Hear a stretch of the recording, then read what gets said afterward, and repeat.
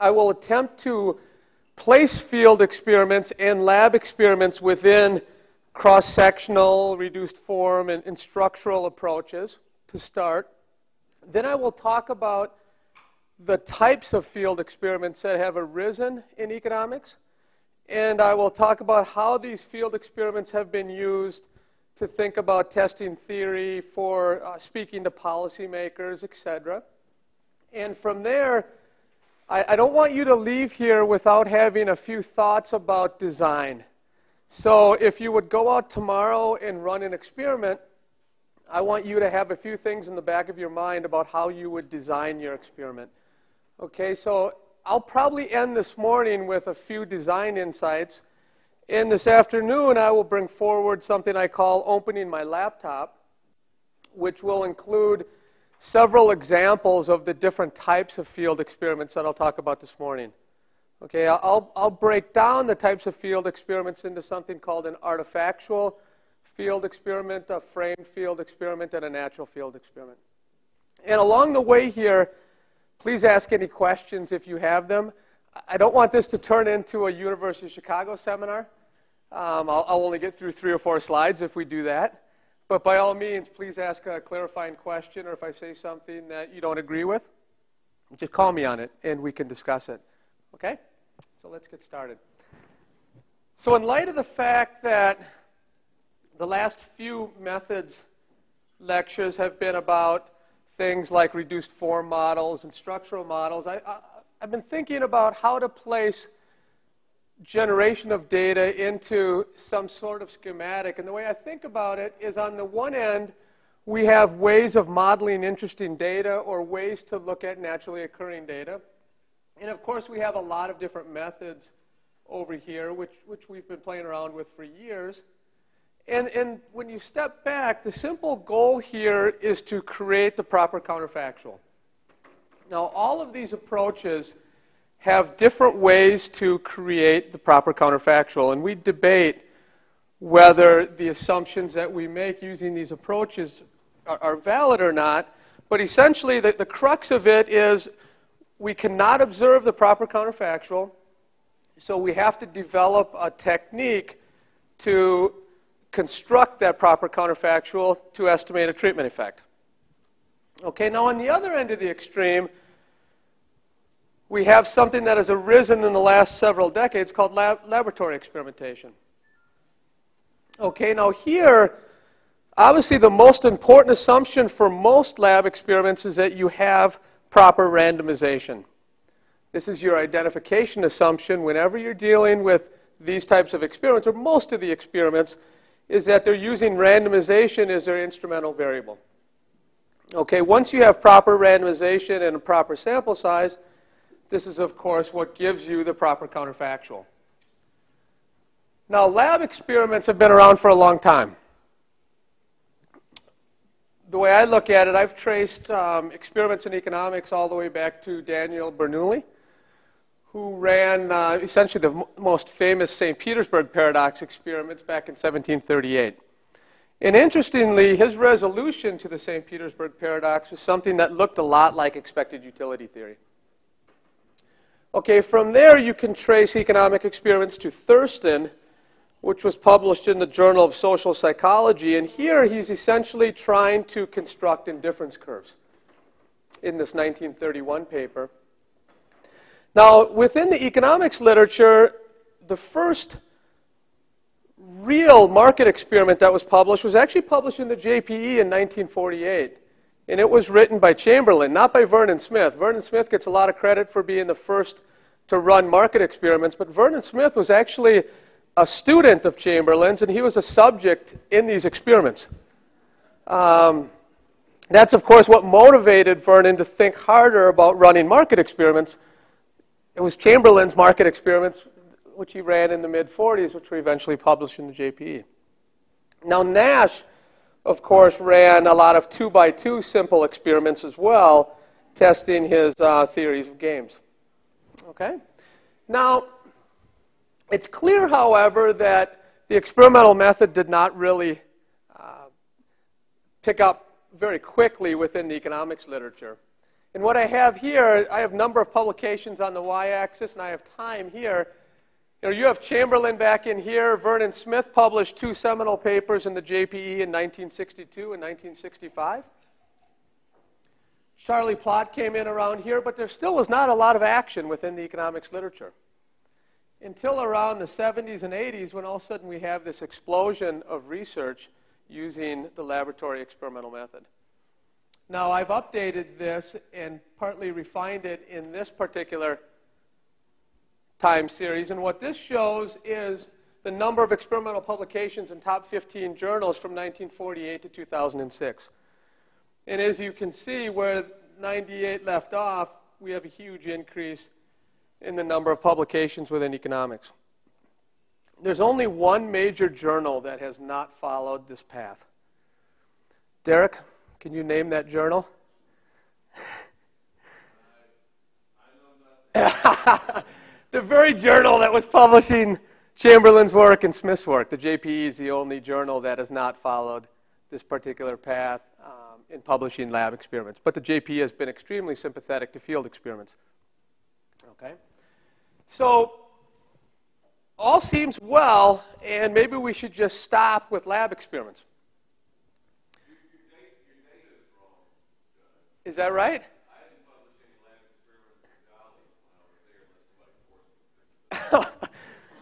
Tell us how you really feel. Major, top 4. I apologize for that, Jolly. Now, what hit home for me when I was working at the Council of Economic Advisors was, I do a lot of laboratory experiments myself. And I was arguing that when we revise the benefit cost guidelines, we should be taking account of the results from Kahneman, Tversky, and Thaler on the endowment effect. We should be thinking hard about why willingness to accept is 5 to 10 times larger than willingness to pay, and think about using that fact within the benefit cost guidelines. Okay, and this is a verbatim quote from, I can't tell you his name, but it's fair to say he was a top-ranking White House official.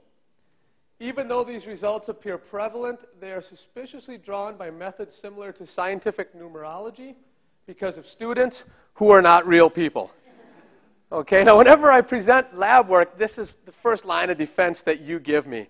Look, John, these are students. They're just playing around. They're not real people. It's exactly what the White House thought back in 2002 as well. Now, there are more criticisms than just the representativeness of the population.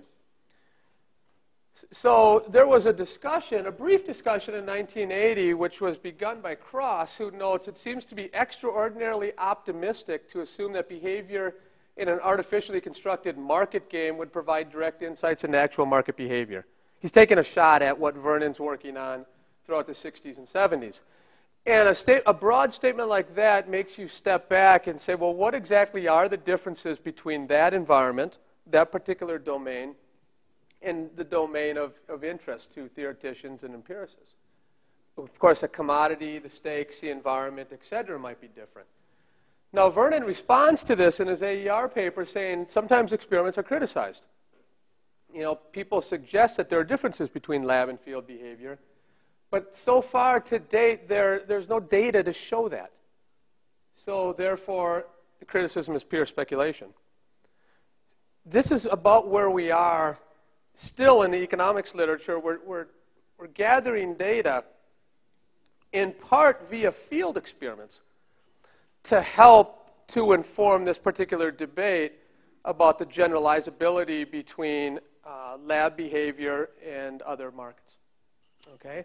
So I argue that one important component of field experiments will, by necessity, be this idea to answer the first order question, does behavior in the lab generalize to behavior in the field? Okay, so now we go to field experiments, and let's step back and think about some of the early field experiments. And I've just written a paper about what I call the 3 major waves of field experimentation. And I'm defining field very broadly, as you'll see in this first particular wave, which I'm calling the dawn of field experiments. This is a paper with Steve Levitt that was just published in the European Economic Review. we call the dawn of field experiments literally the manure experiments that Nyman and Fisher were running in the teens and the 20s. Okay, they were literally in the field randomizing different manure types over plots of land. But interestingly enough, this has had profound implications for not only lab and field experiments in economics, but experimental methods throughout the sciences. Why? Because through this, Fisher developed what's called the tripod of experimentation, where he put forth randomization, block design, and replication as three of the important factors that lead to appropriate conditions for good statistical analysis. Okay, this was essentially laid out in the 20s by Fisher and Nyman. Now, what we call the second wave of field experiments would be the wave of social experiments. Who do you think should get credit for being an early pioneer of social experiments? In economics, not in life more generally. Any guesses? It's a person who received her PhD from MIT.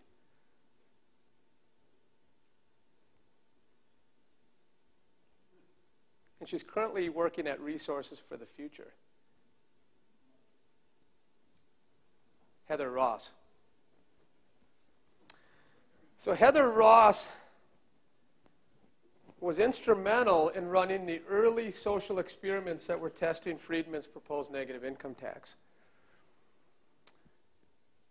At the time, these experiments cost roughly $5 million. I think it's fair to say that this could have been one of the most expensive doctoral dissertations in economics still today. Right around the same time in Europe, there were some electricity pricing schemes in Great Britain that were being executed that would fall under the guise of a social experiment.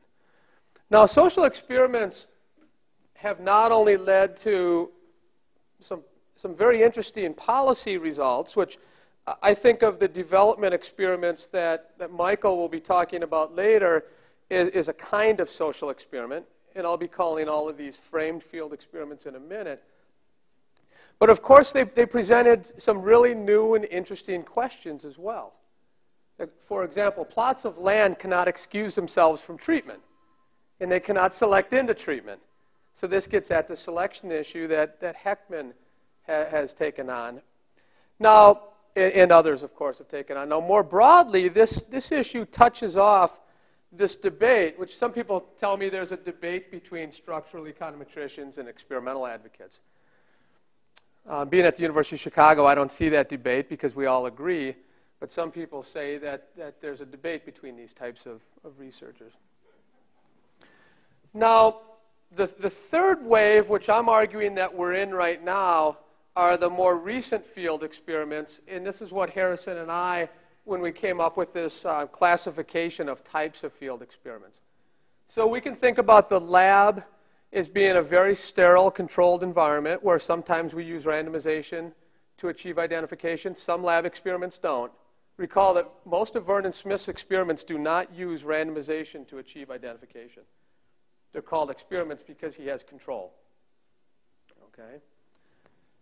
So what we call an artifactual field experiment is something that I don't really consider a field experiment at all.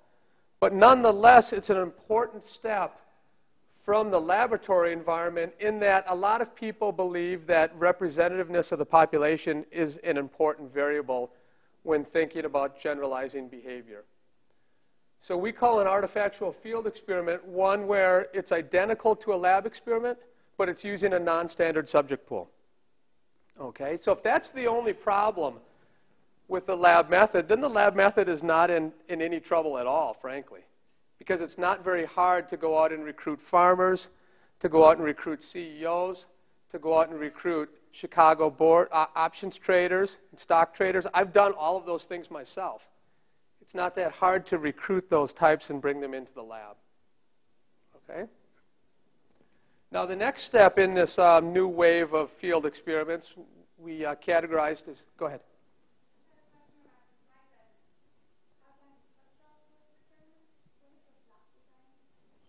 I'll talk about that a little bit later. Essentially, it's blocking on a characteristic and then randomizing over that characteristic. So you'd put you'd block on, you'd say women, and then I'd say I want half women in treatment and half in control. That's what a block design is. You can compare that to a factorial design where you're just randomizing each person coming in. A factorial design, then you might not get the variation in women or in men or in any other characteristic that you're interested in. But we'll talk a little bit about that later. That's a good question, though. Okay, we denoted a framed field experiment as one whereby you begin to add naturalness in the environment, such as the stakes are the same as the environment that you're thinking about, the information is the same, the task is the same, the commodity is the same, the timeline is the same. However, people still know that they're taking part in an experiment, importantly. They're still signing consent forms. They're still selecting into an environment in which they know that their behavior will be scrutinized. Okay? Now, what I think of as the final frontier in this experimental wave is what we denote as a natural field experiment. And this is going to an environment, randomizing within that environment without anyone knowing that there's an experiment going on. So they're acting in their environment as naturally as possible, of course, by definition. But yet the experimenter is going into that environment, overlaying perhaps a randomization, and that's how the experimenter is achieving identification, by looking at treatment and control, for example. So now you have randomization, which is the beauty behind experimentation, and you have realism. By definition, you're doing the randomization in an environment where no one even knows that they're taking part in an experiment. I consider this the best of both worlds. Now, it's not always possible to run a natural field experiment on a lot of the interesting and important economic questions that we can think about. So where I depart from my experimental colleagues is I don't think lab and field experiments can answer every question that we face as a society. But it can answer a lot of interesting questions. Okay? Any questions about this classification scheme? Yes?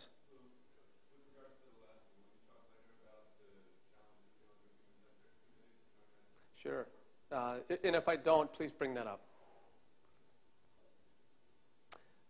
By and large, even though I have IRB approval for all of my natural field experiments, I'm beginning to learn that a lot of it is IRB exempt. But we can discuss that later. And I've written a little bit on consent in social experiments. A few recent science papers where there's a give and take. Because that's when I wrote this paper for Science, a letter was written back into Science saying, List gleefully says natural field experiments are great, and the fellow says, what happened to informed consent? So then I had to write a long response back. But we can talk about that later. Any other questions on this? Okay, good. Good. So in development, the way I think about it is there are a lot of development field experiments that fall here. I'm not sure if Michael's going to talk about those, but I can talk about those this afternoon. A lot fall here, and a few fall here. Okay? Okay, so the underlying idea now is pretty simple. We have some ways to generate our own data. We have lab experiments. We have several different types of field experiments, and we have models that can look at naturally occurring data. Now, the argument here is that it's worthwhile to think about sampling these environments over here, even though they're small-scale field settings. Many times we can ask and answer questions over here that are impossible to answer over here, and I'll give you a few examples in a few moments. Of course, these aren't the most important markets, so then we have to think hard about how we can generalize results from over here. Okay? And that's exactly what theory and further empirical testing can do for you. Okay? So what are some uses of field experiments? Now, for me, most of the time, I'm going out trying to test theory, either one of my own theories or a theory that's out there. Okay, but there are many other uses, of course. Measuring key parameters. If you reject a theory, collecting enough information to construct a new theory, for example. Speaking to policymakers, which Michael will talk a lot about. And most recently, I've found that field experiments can actually make firms a lot of money. So in talking about natural field experiments, I'll talk about some of my experiments with charities and with firms near the end of this afternoon. Okay? Now, it's been raised a few times, and naturally it will be raised, and that's these methodological questions.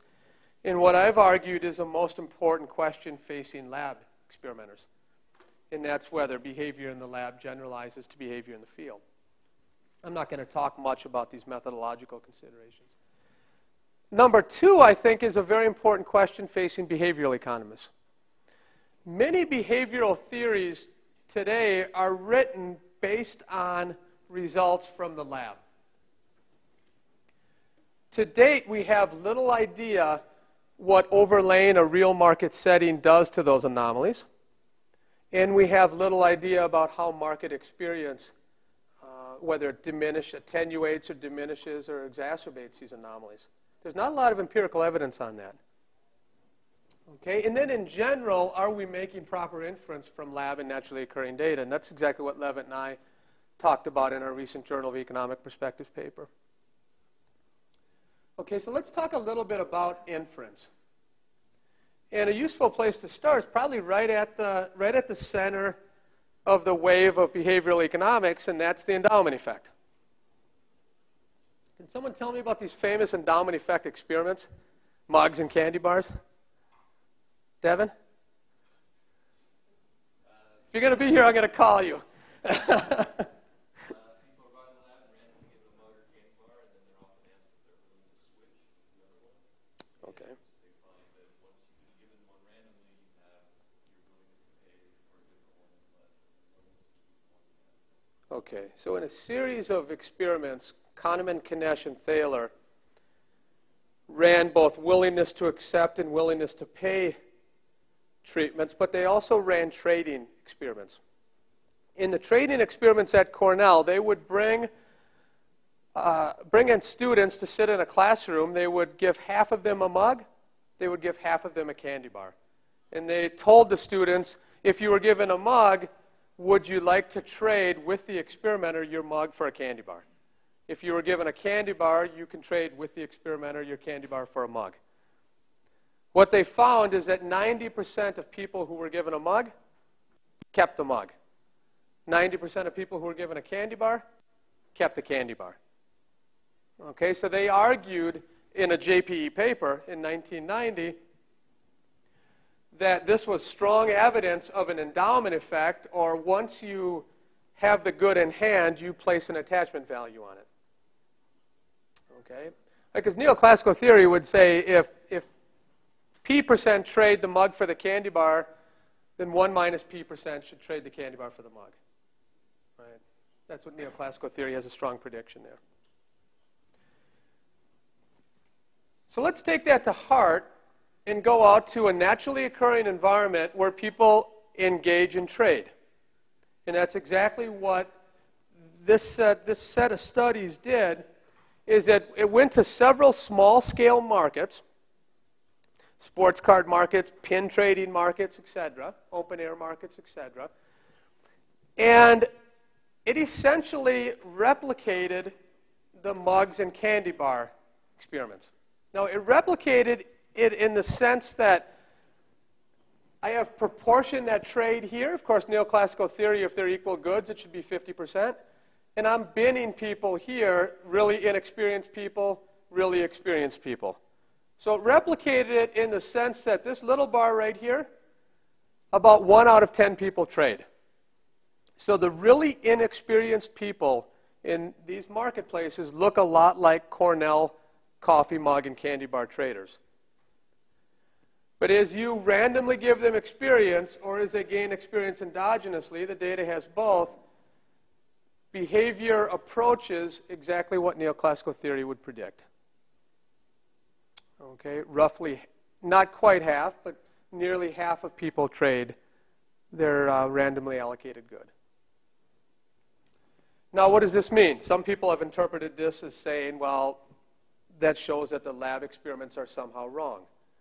I think that's an incorrect, that's too strong of an interpretation. I think the way to view this is that you have results from the lab, equally as valid results from the field. And together, these two pieces of information can lead to a much deeper understanding of human behavior. And of course, that's what theorists have now taken on the challenge. These various theorists, Borchenko, Kazegi, Rabin, Chambers, et cetera, have taken on this challenge to try to model exactly what's going on in both the lab and the field data. Now, empirically, of course, it's important to first replicate my data, which thankfully these data have now been replicated several times, and to go back to the lab and think about what are the factors that attenuate or exacerbate these types of effects that I'm finding, and then go back to the field for more testing in naturally occurring environments. That's exactly the way that I envision science evolving to maximize exactly what we learn using theory, lab experiments, and data from the naturally occurring world. Okay? So that's something on inference. Now, another idea we can think about is causes. So one particularly vexing problem in some walks of research is that we observe a pattern in the data, but we're not exactly sure what are the underlying causes for that pattern. And I think the discrimination literature is a good example of this.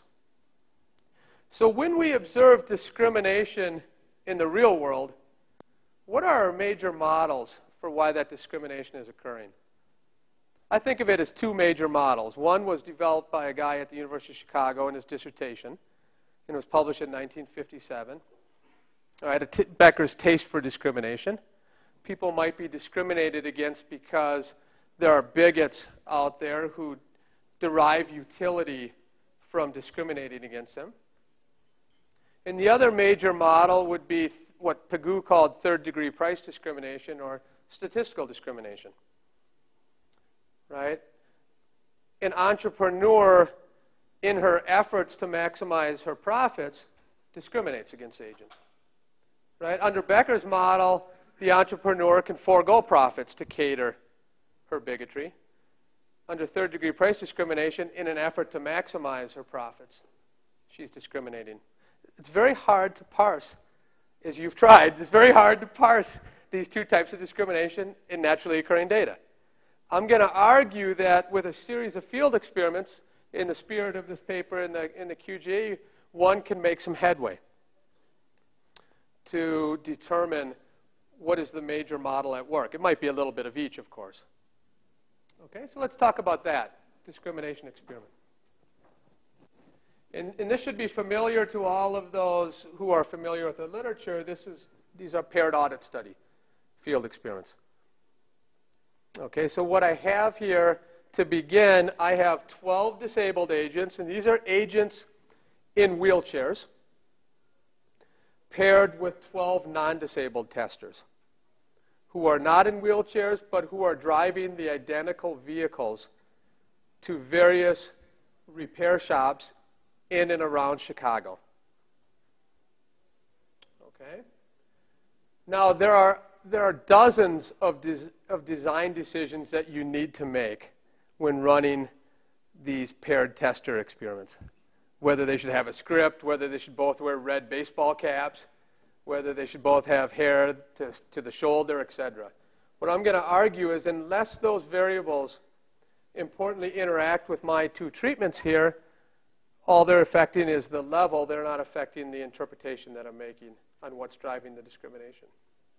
But you can call me on that, and please do, if you don't agree with it. Okay, so they're driving identical cars to repair shops, and they're telling the mechanic, today I would like to get my front bumper fixed. So this will not be an experiment based on the mechanic telling them there are 5 things wrong rather than 2 things wrong. That's interesting too. But nonetheless, here we're pinpointing the front bumper needs to be fixed. Okay? Are there any questions about the general design? I know I've been very vague. Yes.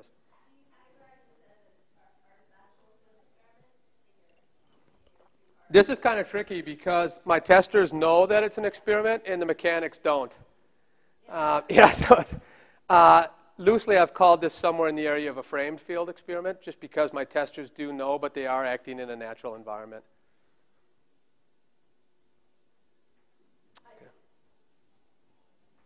It wouldn't be artifactual and natural. It would be framed or natural, right?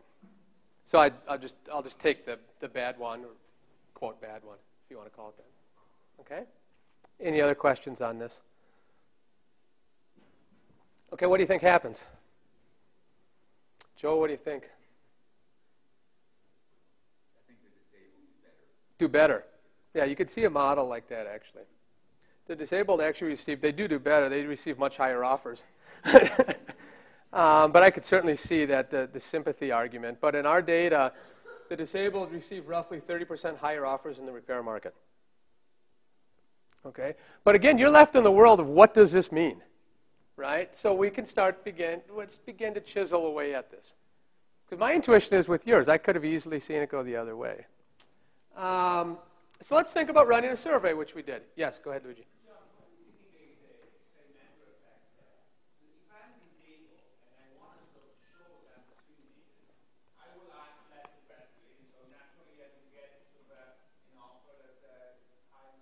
Yeah, let's hold that and see if we can take it out with the next treatment. But I certainly agree that whenever running these audit studies, given that the audit pair knows, they might give the experimenter exactly what they think the experimenter wants to see, or what they want to signal to the experimenter. I'm perfectly sympathetic to that, and I think it does happen in a lot of cases. Let's see if we can take that on. Maybe it does interact with treatment. Yes.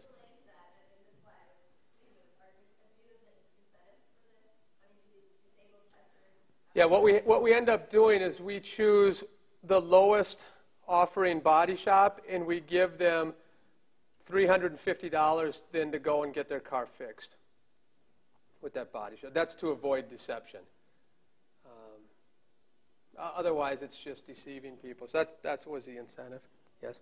You assume that disabled and non-disabled are the same but for being disabled because the mechanic might perceive them to be richer or not. Exactly. So the mechanic might perceive these two types to have different willingness to pay distributions. So I'm with you there, but I immediately went to the willingness to pay distributions were different based on search costs.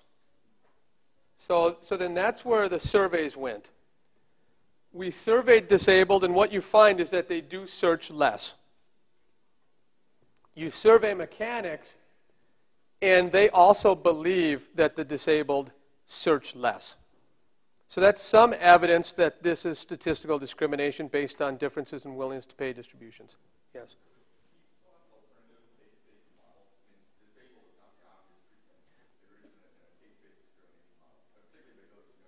Exactly. That it goes the other way. I think here, I'm just trying to show you that if you pair two field experiments, you can disentangle these.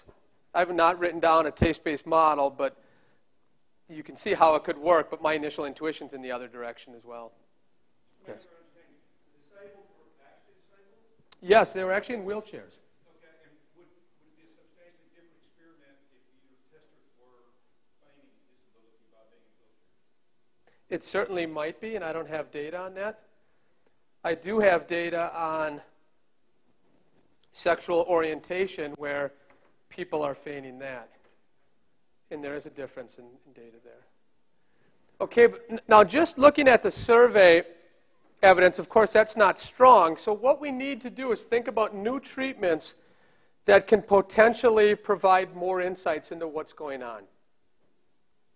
Okay, so first of all, what we want to do is get a new tester type set, send those people out, and see if we can replicate our results, because it was a small sample. And then we want to send out the pairs running another treatment where both agent types simply say, I'm getting a few price quotes. That's the only thing that's changed, is both disabled and non-disabled make the statement, I'm getting a few price quotes. Okay? So in the replication treatment, we get exactly the same result, albeit it's smaller. Now it's only 20%. difference between the disabled and non-disabled. What do you think happens on the next click? Okay. By that one statement, what happens is the disabled and non-disabled. Now you do see the disabled having a slightly smaller, but of course these two aren't different. But nonetheless, it's slightly smaller. Now you can see that there's no difference between the price quotes across disabled and non-disabled. So I think that gives you some evidence that what was going on is it was statistical discrimination based on heterogeneous search cost or heterogeneous search behavior. Again, we don't have it sealed tight. You never can with just 2 treatments and not a good theory. These are still pilot experiments. But nonetheless, you can see the power of pairing 2 field treatments together and one being driven based on a theory that would subscribe, here's how behavior should actually change going from treatment 1 to treatment 2.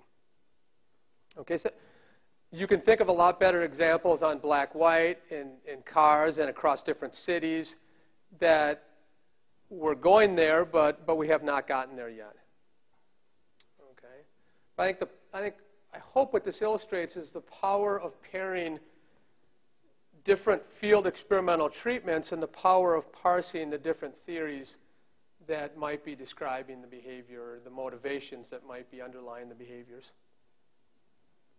Yes? So when you did this, you did these in sequence that you started with, or did you have this set already doing the design?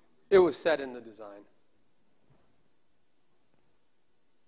I told the story. Okay. Any other questions on this? Okay, let's move on. There's a lot to cover. Okay, let's get back to the basics. I want to give you something that you can go home with, and this is my idea that if you're going out to run an experiment tomorrow, what mistakes would I want you to avoid if you're designing your experiment?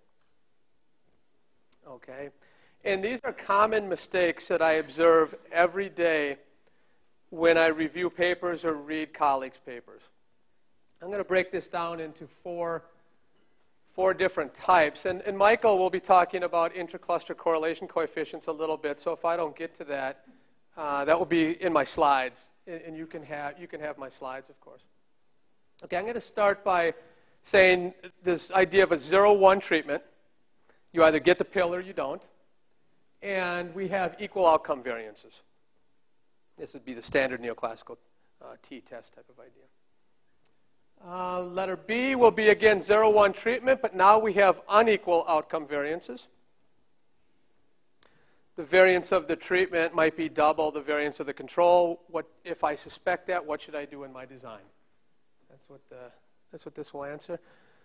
Letter C, treatment intensity. We're no longer in the realm of pill or no pill. We're in the realm of should we have the incentive set at 1, 3, 5, 7, or 9? And exactly how should we design our experiment if we're allowed to pick over this range? Well, it's an interesting set of rules of thumb in that case. And then intracluster correlation coefficients are just a way to tax yourself. So the idea is if randomization occurs at the village level, but the outcomes are at the individual level, and if there's correlation across individuals, we need to essentially tax ourselves and get a larger sample because of the correlation of behaviors within each village. And I'll have an example here that will show you the very large tax that you might have to impose on yourself. The idea is why not impose it on yourself before you run the experiment rather than afterwards when you have to address the issue of independence of observations. So it's just trying to get your sample to be optimal at the very beginning. Okay, so I don't want to get caught up in this, but let's start with letter A and make some standard assumptions here. Assume that the outcome of the control is distributed normally with mean mu naught sigma squared variance, x1 the same for the control group. I'm going to define a minimum detectable effect of delta, and that's going to be important. Okay, we have our null and alternative. Now we're going to define two things. A significance level, of course, probability of type 1 error, alpha, and this is a standard equation that we're all familiar with. Equation 2 is a power equation. This is something that will likely be new for most of you if you have not designed experiments. This is, of course, just 1 minus the probability of type 2 error. And that equals this. These look very familiar, and you should know why. Okay? But I want to talk a little bit about power before solving these two equations. So let's think about the standard case. The standard case is we have the null distribution here. We have the alternative distribution here. And alpha, as we know, that's our typical definition of alpha. Now, beta, of course, is the area of the alternative that will overlap with the area of the null, when basically we're not rejecting the null when really we should be. Type 2 error. So in essence, what you have to set is you have to set alpha and beta, and you have to have a minimum detectable effect before you go out and run your experiments. Okay, now power here, of course, is the area to the right of beta under the alternative distribution. That's what we call power of the test. Okay, now power is interesting because I think most of our intuition stems from this typical regression model, where we think about it under a true null, what is the probability of observing the coefficient that we observed? That's usually where all of our intuition comes from. But now power is a little bit different. It's exploring if the alternative hypothesis is true, then what is the probability that the estimated coefficient lies outside the 95% confidence interval defined under this, you should say null, defined under the null. That's exactly what we're talking about with power. Okay?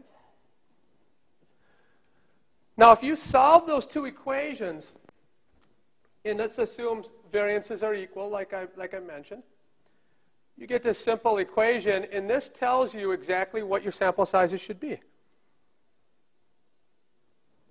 All right, we have the typical critical values here. This is a minimum detectable effect delta, and that's the standard deviation. Now it gives us some insights about how the necessary sample size changes with these variables. For example, it increases rapidly with the desired significance level and power. That's intuitive, and I'll show you some rules of thumb on that in a minute. It increases proportionally with the variance of the outcomes. Higher variance, optimal sample size, necessary sample size increases proportionally. Decreases inversely proportionally with the square of the minimum detectable effect size. Okay, now you can see that the sample size depends on the ratio. So many times when I'm talking about sample size, people always ask, I'm running an experiment, how many observations should I get? This tells you that. If you want to detect a 1 standard deviation change, this will tell you. If you want to detect a half a standard deviation change, this will tell you. A tenth of a standard deviation change, I'll give all this stuff on the next few slides. Okay? So let's start with that. Now, I'm not going to take a stand on why convention is this way, but the convention in the literature is to set alpha equal to 0.05 and power equal to 0.8. And we all know what that means. And we all know that there will be trade-offs. Okay? So as I mentioned, if you want to detect a 1 standard deviation change, now we have the answer. You need 15.68 observations in treatment, 15.68 observations in control. That will give you an 80% power and a significance level of 0.05.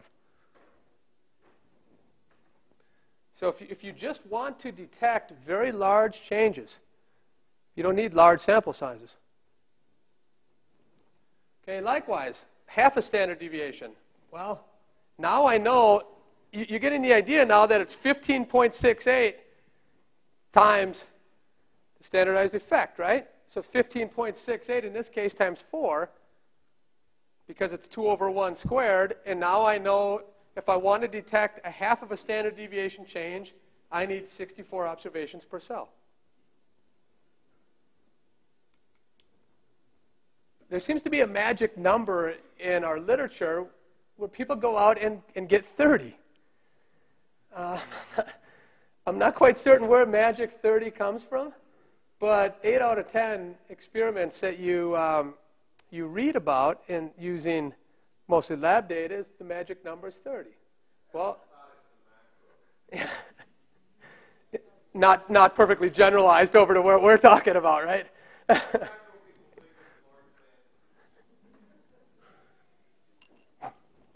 Now we've learned what Derek thinks about macro, and we've learned what he thinks about lab experiments. Okay, what is a magic 30? Well, it's 0.7 standard deviation change. That's what you can detect with 80% power. That's what magic 30 is. Nothing magical about that. Okay? And it comes simply from that equation. Now, here are some rules of thumb that give you an idea of how the necessary sample sizes change when you change type 1 and type 2 air. What I'm doing here is I'm simply changing the power from 80% to 95%, and I'm leaving the significance level the same. Necessary sample size goes up by 65%. Leave the power the same. Go to significance level 0.01. Now, necessary sample size goes up by 49% from the baseline. Do them both. 2.27 times n, 127% increase in the necessary sample size. Yes? You said you didn't want to speak too much about the convention of this 20% beta, but could you give us a little bit of some intuition or opinion? Yeah, I mean, it's clear what you're doing. If the alternative is true, you're not rejecting it 20% of the time. And if you want to have more power, if you want to not reject it 10% of the time, then you need a power of 0.9. Now, why this is developed, I can't determine why it's developed to be 0.8. In your practice, you use 0.8? Yes. Let me say a caveated yes. Unless costs are not prohibitive. What I haven't mentioned here is the cost of obtaining each observation. I'm assuming the cost and treatment and control are identical and let's say reasonable enough to where we want to get a sample size that's necessary, but we have to consider costs. So I will bring in costs too, but my first intuition is to go to 0.8. Yes?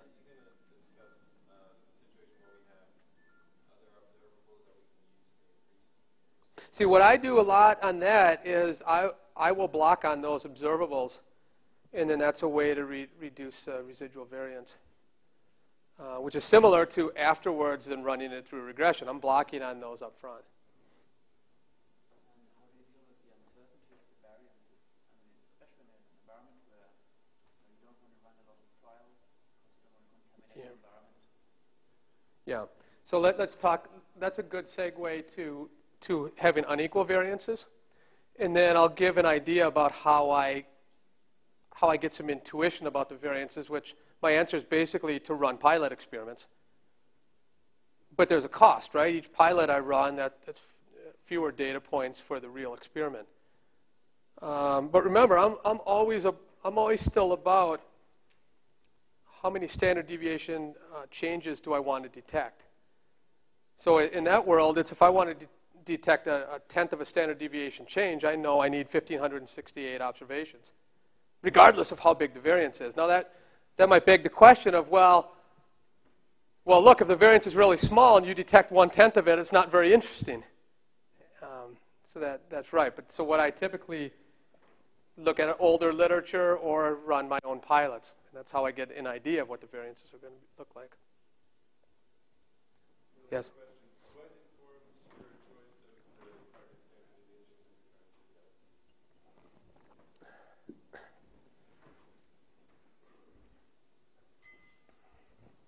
That depends on the situation and in the previous literature, what they have found. So if I'm in the area of education, I think a tenth of a standard deviation is a pretty reasonable change to try to detect.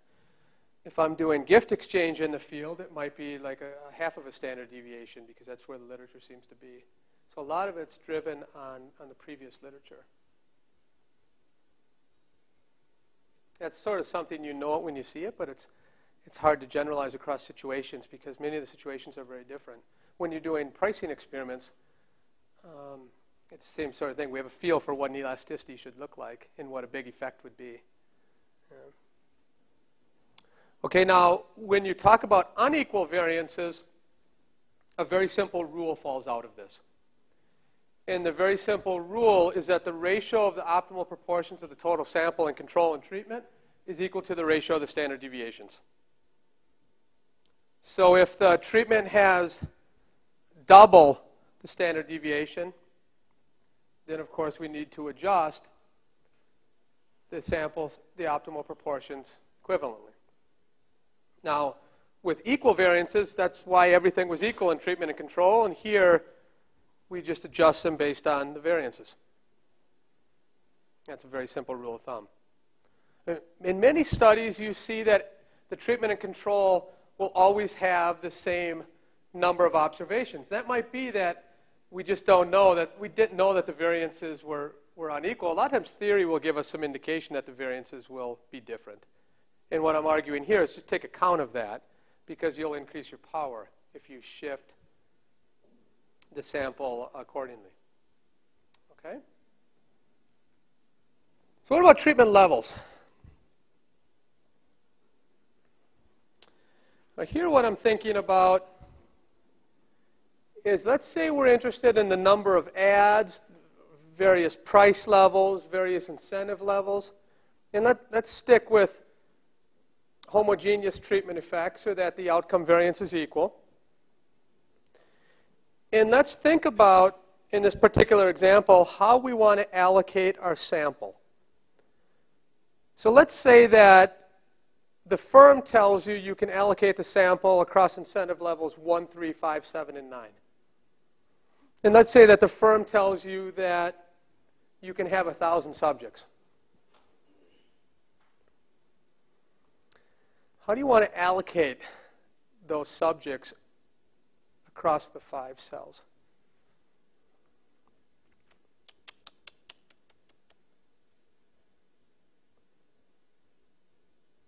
Go ahead. Okay, so are you thinking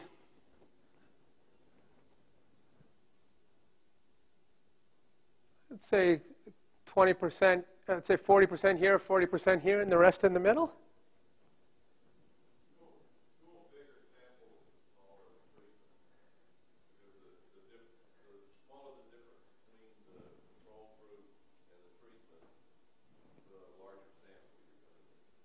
Let's say that I assume it's linear. The relationship is linear. The outcomes relationship is linear over the incentive space.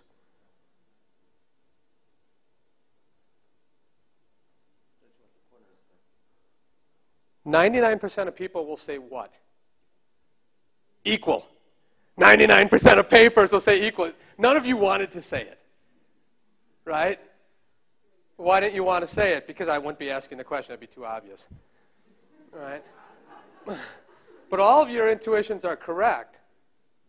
And let's back up and consider exactly what we're doing here. We can rest on the regression model, and we can think about one of our goals here is to derive a very precise estimate of beta. So let's consider then, what is the formula for the standard error of beta?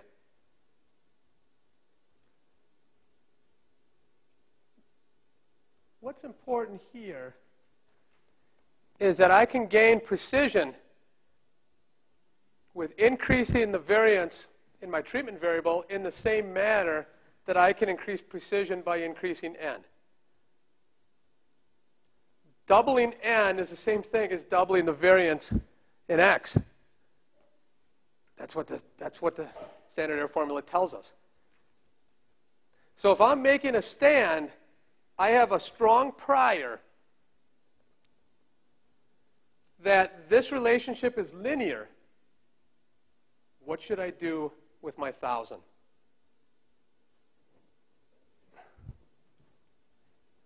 This is hardly ever done. Even if people make a strong stand on being linear, and even if they estimate a linear model, they will still have representation in the different cells. And most of the time, it will be a fifth, a fifth, a fifth, a fifth, a fifth. But certainly, you should put half on one end and half on the other end. Yes, sir. Here, do you want to have some people get nothing to get? I was just saying that you just get 1 to 9, and that's my group. But yeah, you have this baseline, which is everyone else in the world, but they haven't selected in, so I still have a selection problem on those folks. But you could still say, well, wait a second, I want to at least test whether it's nonlinear. If not for the economics of the problem, just to keep the referees off my back. What should you do then?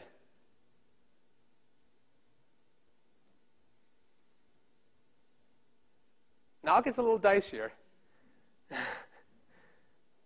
Use your same intuition, but then add that you want to test linearity versus quadratic. Put everyone at 5? Put some at 5. What do you want?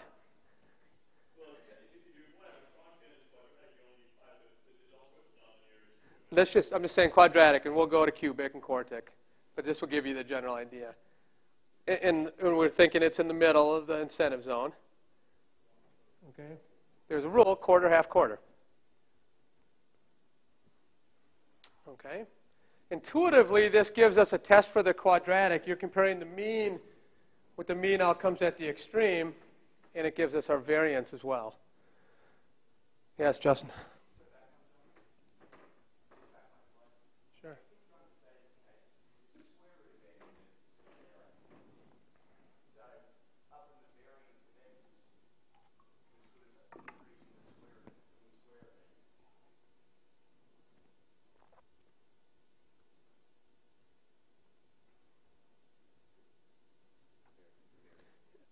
Yeah, I have variance.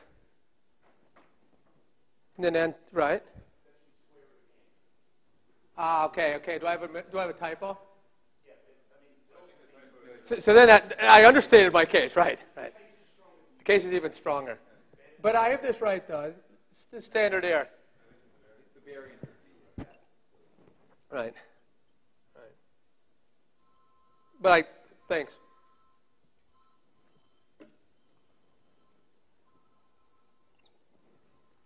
Now, in cubic, how many cells do you think you should have for cubic?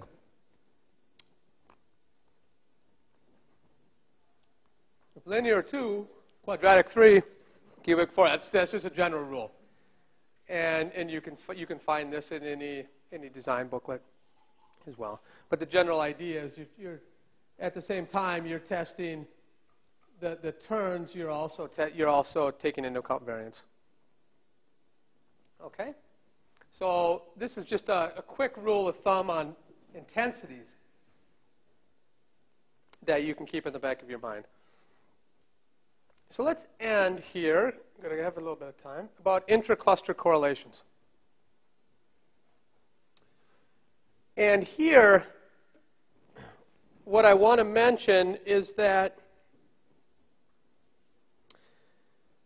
this arises, I would guess, in a lot of developing work, and it arises in a lot of work in firms and also in the lab when you have sessions.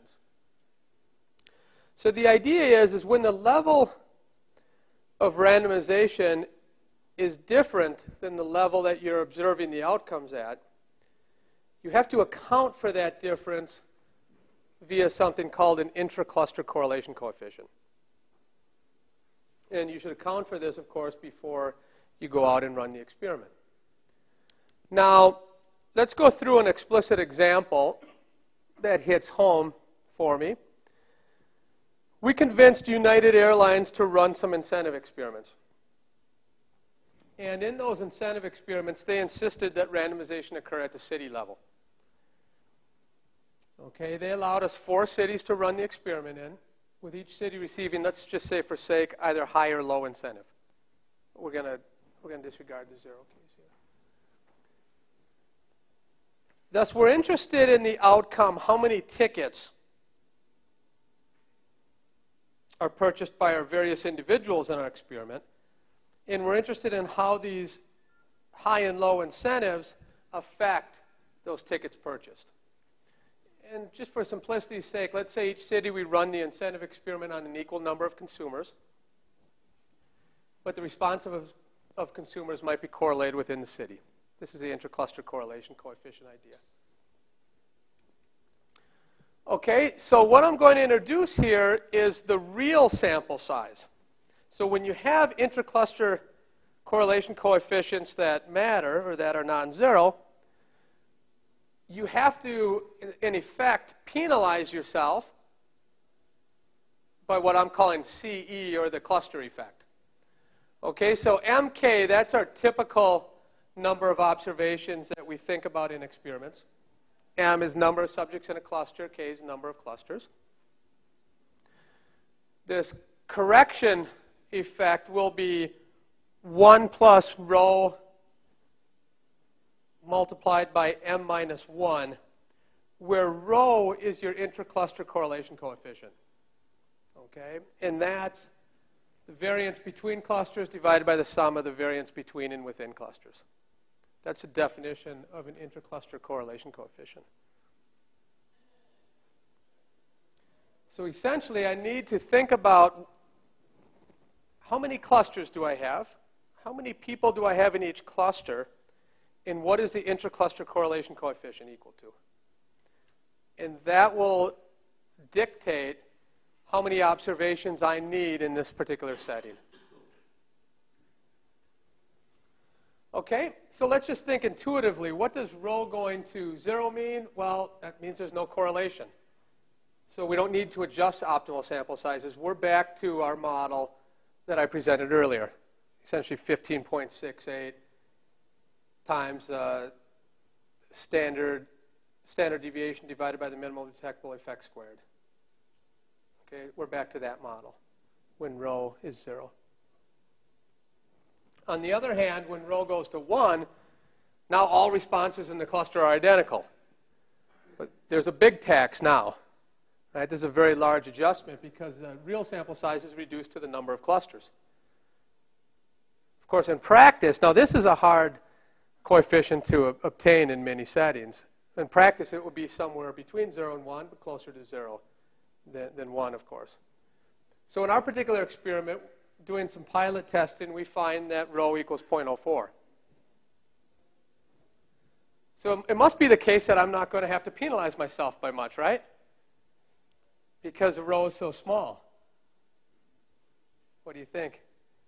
The part of the equation that I'm leaving out, as Justin would say, I'm understating now, which you'll see why. Let's say they wish to detect a 1/10 standard deviation change, and we want to use a standard approach. So I know right away that under the old approach, a 1/10 standard deviation would suggest that I need 1,568 at each level. Okay, so in total I have 3136 divided by 4, and that's what each city gets. That's under the old approach. Under the new approach, we have to think about what the real sample size is.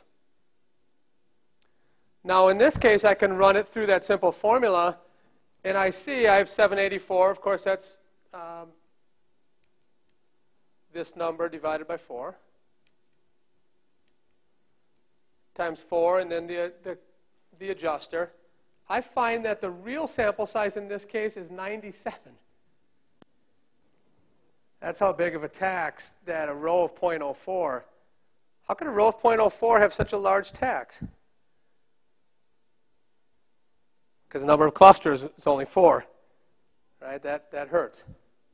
Now, if you run this all the way through, we think about what is the required sample size, put it in the necessary sample size equation, and what we end up with is, before, of course, we had that. Now we have 15.68 times 3232. We had 32 times the sample that we needed before, or over 50,000 at each incentive level. Yes? You're taking a number of clusters and then figuring out how many people Number of clusters is given. Yeah, so why not try to figure out what the right number of clusters? Exactly. That's a different kind of problem, but if United tells me you can only have 4 cities, then I take it and I proceed like this. The other way is I can determine the optimal number of clusters and the number within that. And it's the same sort of equation. That's right. That's a richer problem, and one that you can easily do with these equations. What's the trade-off between the number of clusters and the number within each cluster on a given row? Right? And the cost per observation, too. Yeah. With all this, now you can do that. Am I right that you have the same problem, don't you? You randomize at the individual level, but then individuals are naturally clustered within groups. For example, which is common in education settings or in schools with class size, even if you randomize individuals. Yeah, that there are peer effects. These are things that you can estimate. If the randomization occurs at the student level, then I can explore if I treated him but not his 3 friends versus if I treated him and his 3 friends, what are the differences in outcome variables? That seems to me like an empirical question after you set up the design, and your design might want to test for these peer effects, that there are spillovers, so to speak. That's right. There's that, but then there's also that situation where there is an individual treatment, but then there's a situation where you can randomize the individual level by having group treatment. For example, in the Tennessee class size experiment, they randomly assigned kids to classes, but then they had some big classes and some small Right. classes. But the treatment variable there is the number of kids in the classroom. And then they used, did they use the classroom as the observation, or did they use the kids in the classroom as the observation? It probably varies depending on study.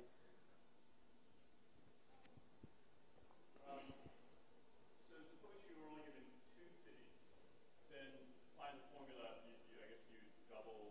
Good. But it seems like it would raise or highlight another issue. I mean, then it really emphasizes there may be some other unobservable thing that's happening in those cities. Exactly, that's causing that 0.04, and then we can explore what that is. Yeah. Yes. Can you say there's a choice between cluster level randomization and individual randomization, where it's not clear you have to do it at the cluster level, but in some of the but you pay this tax by doing it at the cluster level? And is there any sort of general way of thinking about it? I think it is that way. What are the potential costs when you do it at the individual level? It's easier to do it at the city level, and there might be some contamination. This is what you were kind of talking about earlier, was a contamination. I don't think of it as contamination. I think of that as kind of a rich empirical question. But yeah, that's one of the trade-offs. If you had to make the decision in the end about cluster or individual, there might be a good reason why you want to do it at the village level. A lot of good reasons, instead of at the individual level. Yeah. But this tax will be one of the variables that helps you determine that. Yes? Cases where the treatment is more expensive, are you basically trying to maximize power per dollar? You know, it's the same thing. And I just wrote that. I'm glad you asked that, because I was thinking about that this morning when I was watching Mark Burley of the White Sox pitch a perfect game. And here's exactly what I wrote down. The ratio of sample sizes is inversely proportional to the square root of the relative cost. So it has the same sort of flavor as the variance does. Okay, so let me read that again. Ratio of sample sizes is inversely proportional to the square root of the relative cost. Now, that was something that I was doing this morning. You can check me on that, but I believe that's correct. I'm confident that that's correct. Ratio of sample sizes is inversely proportional to the square root of the relative cost.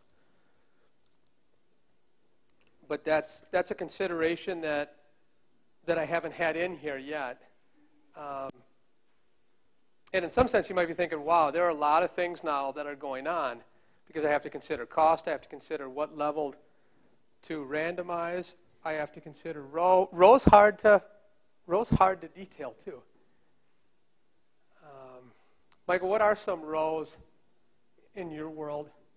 A lot of times in education, I think about 0.05 or less, or 0.1. Are you getting higher rows than that? You can get, so my experience is in education, you can get truly huge rows, because you get, if you're a unit of randomization of the school, there's just huge variations between the quality of the Yeah, if it's school. But I was thinking classroom. Oh, Yeah, yeah. within the school. Yeah, that's what I was thinking. There's a lot of schools where there's just one class per grade. Often has much lower rows.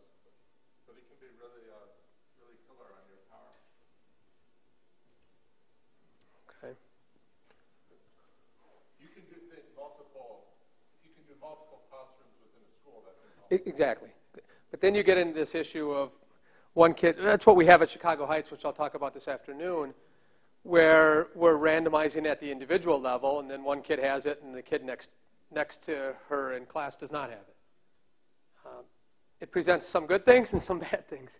You can see the good things, but of course you can think about the bad things too. You want to add something to this? Go ahead.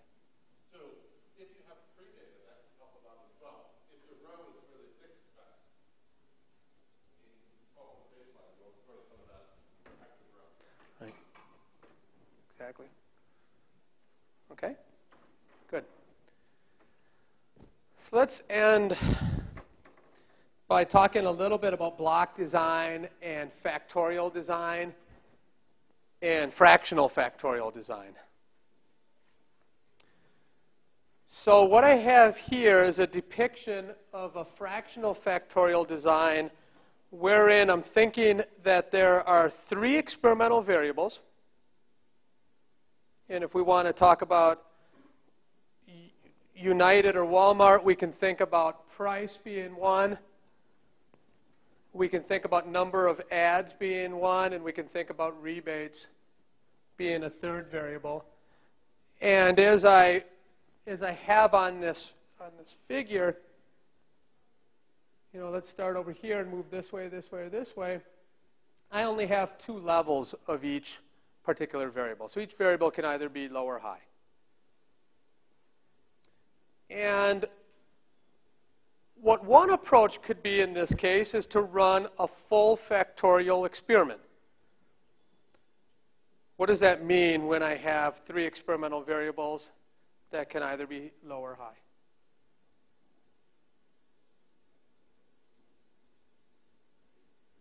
How many cells would I need?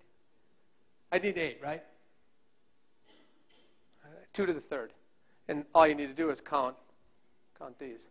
That's if you, I'm not sure why anyone would do this, but sometimes people do this. A lot of times people do a full factorial design, right? You want to get every interaction when two are turned on, one's turned off, et cetera, et cetera. What would be a more efficient type of design that also maintains balance? And I've given you a hint up here.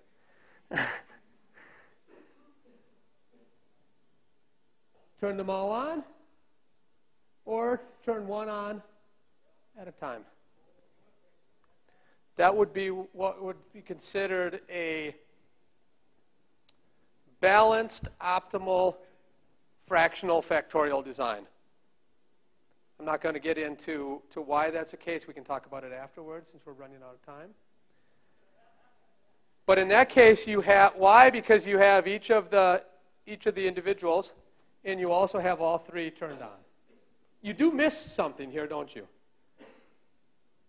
Right? You're making an assumption on some interactions, and you might be missing some important interactions. But nonetheless, you're running half, and you're doubling your sample size if you have a set budget or a set number of observations you can gather. Okay, so I'll leave this as a homework exercise, but let's compare this to block design. Okay, so in fractional factorial, literally think about, as a student walks in, I have a set number of observations that I want in each of these cells, and then I just give them to people randomly as they walk in, and then when these cells are filled up, they're filled up. That would be a factorial design. A block design, what I'm doing is I'm saying I want men to have an equal number of men in treatment, equal number in control, so I'm blocking on men, and that guarantees that I have representation of men in both the treatment and the control. Why is that nice? Well, that's nice because then I can look at heterogeneous treatment effects, for example, afterwards, and I have some degree of power to detect whether my treatment is different across men and women. In a fractional design, that's not necessarily true. I might not have much representation in one of the important observables. So even if I do run a regression afterwards, I might not have a lot of power to detect heterogeneous treatment effects. I'm trying to understand why this is more efficient than doing all I'm increasing these cells here, and then I'm making assumptions on the interaction terms. But if you're going to make those assumptions on the interaction terms, couldn't you just, like, say you're looking at price, you price it at 1, 2, or 0, and then you really need to know interaction terms. You can just add up the effects. Remember, I have the 3 though. Yeah? I have all of them turned on one by one, and then I have all 3 turned on. So suppose you did price in the presence of the advertising also, which you don't have in this design. If you assume there's no interaction effect, can you just add that effect to the other 2 effects and look at the sum of the effects? But then you have 2 variances there. You're getting a noisier estimate.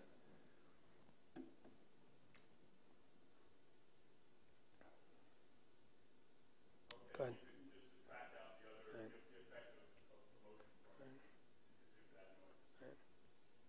Your example here has 3 different treatments. In your example with words about stratifying on a covariate, say men versus women, and thinking about how the treatments within that. Is there anything salient in terms of whether we think about when it comes to the treatment versus the covariate?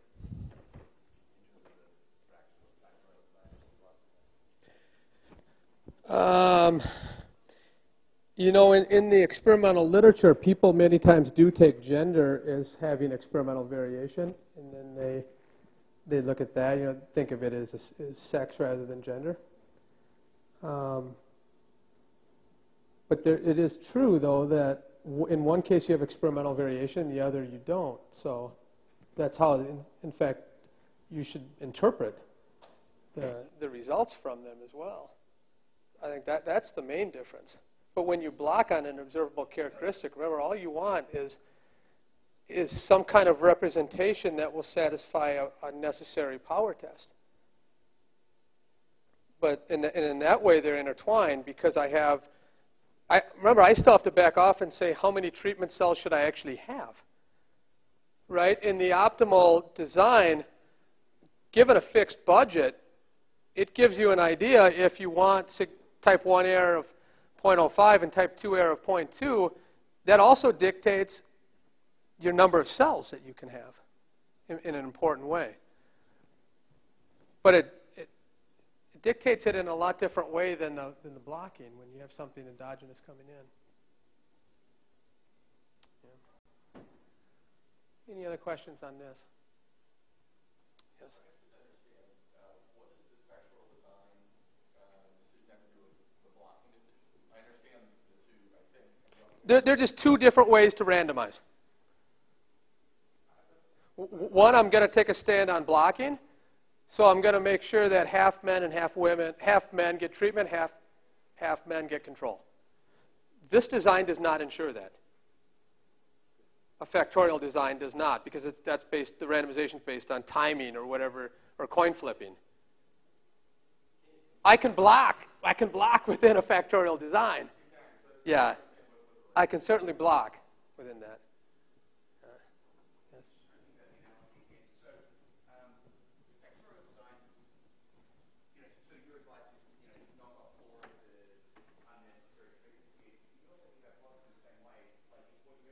Exactly.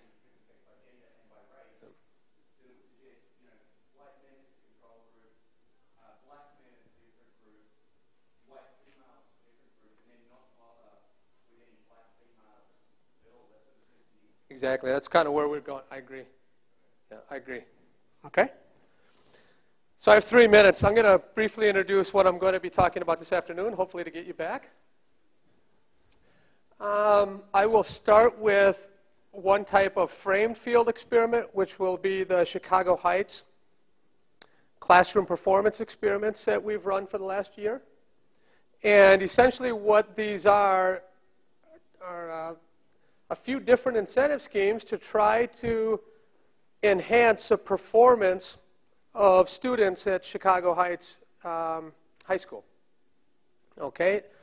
B will be what I denote as an artifactual field experiment, and that will be hopefully complementary to what Michael talks about, in that we go to a developing country but run an experiment in a different way than the way Michael usually thinks about running experiments in developing countries. Literally going into a village and having them play games. Lab games, essentially, is what this will be about. Okay, and C will be composed of natural field experiments, which a large part of it will be on the economics of charity. So these will be with nonprofit firms, and the idea will be trying to maximize the level of contributions to the charity or try to maximize the level of total contributions that people are making. And then we will also touch on experiments in various firms, United Airlines, Chrysler, Zappos Shoes, and a few other firms. I'll talk briefly about some experiments within those firms and what we've learned so far in running natural field experiments for them, and hopefully they've gotten something from us. In many cases, they've made a little bit of money. So that's where this afternoon we'll be going. I will be talking primarily about examples in the field experimental literature. So I wanted to use this morning for, let's think about what a field experiment is. Let's think about why they're useful.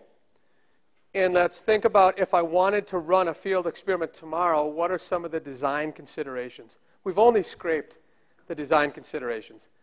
I mean, I'm thinking very hard recently about Bayesian sampling. I think that I see that as the future of experimentation within economics because it's just so much more efficient. But I just don't know enough about it yet to talk with you in a reasonable manner. But I think that's where this area is going, and I think it's going there for, in some sense, a good reason.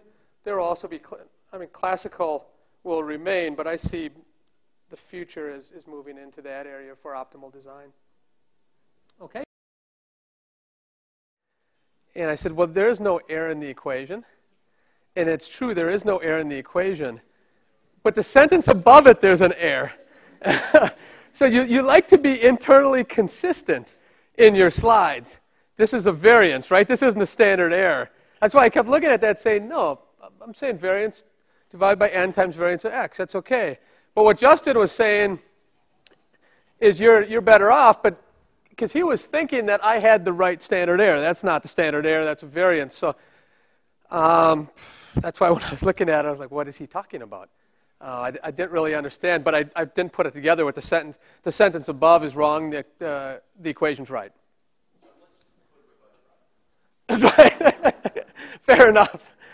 Fair enough. Okay, I wanted to come back to that. The trade-off is still n and variance of x, but you certainly, if you do the trade-off with n and standard deviation, then you have exactly what Justin was saying.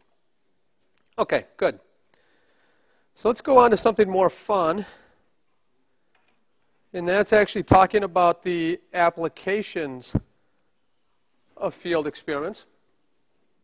And there's a little variety here. And what I mean by variety is I've tried to pick out 3 particular types of field experiments to maintain consistency with the idea of having an artifactual field experiment example, a framed field experimental example, and a natural field experimental example.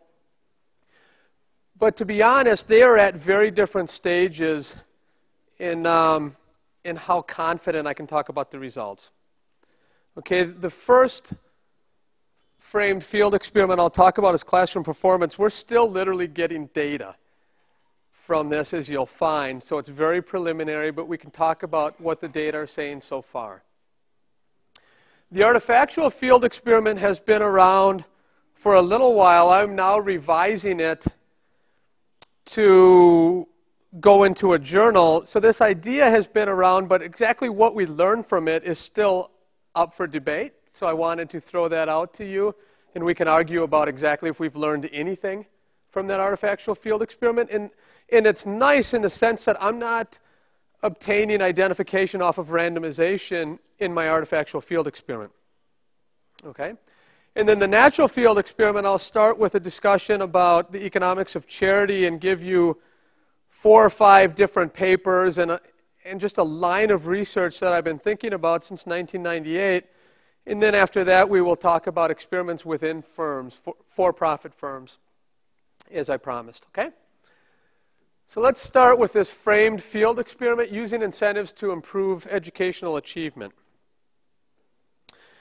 This experiment actually started last September of 2008, and people in Chicago Heights is a community, it's a suburb just south of Chicago. So it's very close to where I actually live. I live in Flossmoor, Illinois. Chicago Heights borders Flossmoor. And in fact, the police officers speculated that the people who robbed my home on July 4th were probably from Chicago Heights. So as we'll find, this is a community that needs help. Giving back to the community, literally giving back. And at the end, we'll see that I just secured $11 million to give even more back to Chicago Heights. So why not keep giving, right? Laptop here, laptop there, what the heck. Okay, now in this particular experiment, what we're going to be doing is comparing long-term incentives to short-run incentives. And I'll explain that in a minute. And we're going to cross those with who actually receives the pecuniary reward. It will either be given to the child or the parent. Okay, and we have certain theoretical predictions of, just from a simple household bargaining model, which I won't go through today, but we're testing some of those implications. And we also think that we can speak to policymakers through this particular framed field experiment as well. Okay, in the end, what we're looking at is some cost-effective ways to improve student performance. Okay, so a little bit about Chicago Heights. There's a lot of in-migration from the Chicago housing projects. Okay, middle-class families are tending to leave Chicago Heights. Percentage of low-income students in the public high schools has increased from about 39.5 to 68.7 in the decade from 99 to 2008. Okay, they have very low achievement. So the two high schools that we're working with, they roughly have 1,000 kids enter ninth grade every year. And about 470 of those kids end up receiving high school diplomas. The rest drop out, and they typically drop out right around between 9th and 10th grades. Okay, so it's a serious problem that they wanted us to attack at the 9th grade level. Okay, this whole ideal is under this Chicago Heights promise. I was approached about 2 years ago with, basically asking me, do you have ideas to help Chicago Heights? And it was based on trying to improve high school graduation, which we're talking about here, trying to bring families back, and trying to stimulate economic and community development. I won't talk about 2 and 3. Those are other types of experiments that we're running. I'll just talk about bullet point 1 right now. Okay, so what are our treatments in this particular case? The treatments, again, are whether the student receives the financial reward or whether the parent receives a reward. And we were going to cross that with whether it's a piece rate or a lottery. Okay, now the piece rate, provided that you satisfy 4 outcome variables, which I'll define in a minute, at the end of every month, we will give you $50 in cash. That's a piece rate. The lottery is, provided you qualify, you have a chance. We will pull out 10 names, and it's roughly 1 in 10 chance to receive $500 in cash. Okay? Your name can be pulled out, and we will announce your name, and then you will get the money or not, depending on whether you've qualified. So we know those people whose names were pulled out at the end of September and who received the money and who also did not receive the money. Okay? All the names are put into a fishbowl. All the names in that particular treatment, and I'll give you the numbers in the treatment cells in a minute. And we will pull out 1 in 10% of the names. And if you qualify, you get a check for $500. If you don't qualify, you get nothing, but you know that your name was called.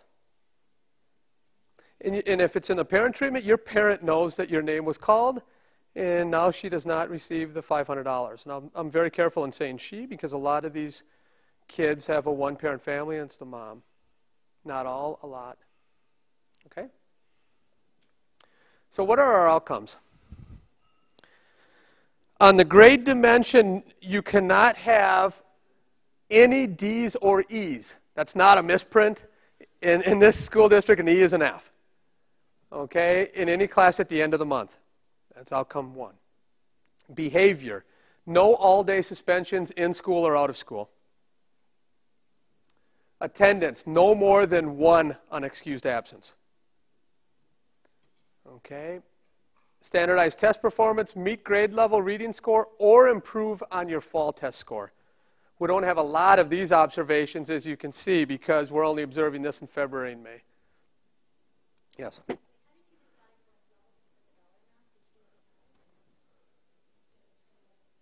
This was all based on how many people we thought would qualify. We had $400,000 for this study. How many people we thought would qualify, how many people would you guess would qualify per month? You're going to be shocked. No, it's roughly 30% to start after a month. 30. We overestimated that, and then we put that with these, and then we wanted these to be equal. And then that's how we simply did that. I have no general theory about whether 75 is a lot better than 50. But of course, I'm going to have a baseline, so I'm going to have 0, 50, and then this lottery. Okay? Now remember, we only have 2 schools. So we can't randomize across schools. What do you think we should do?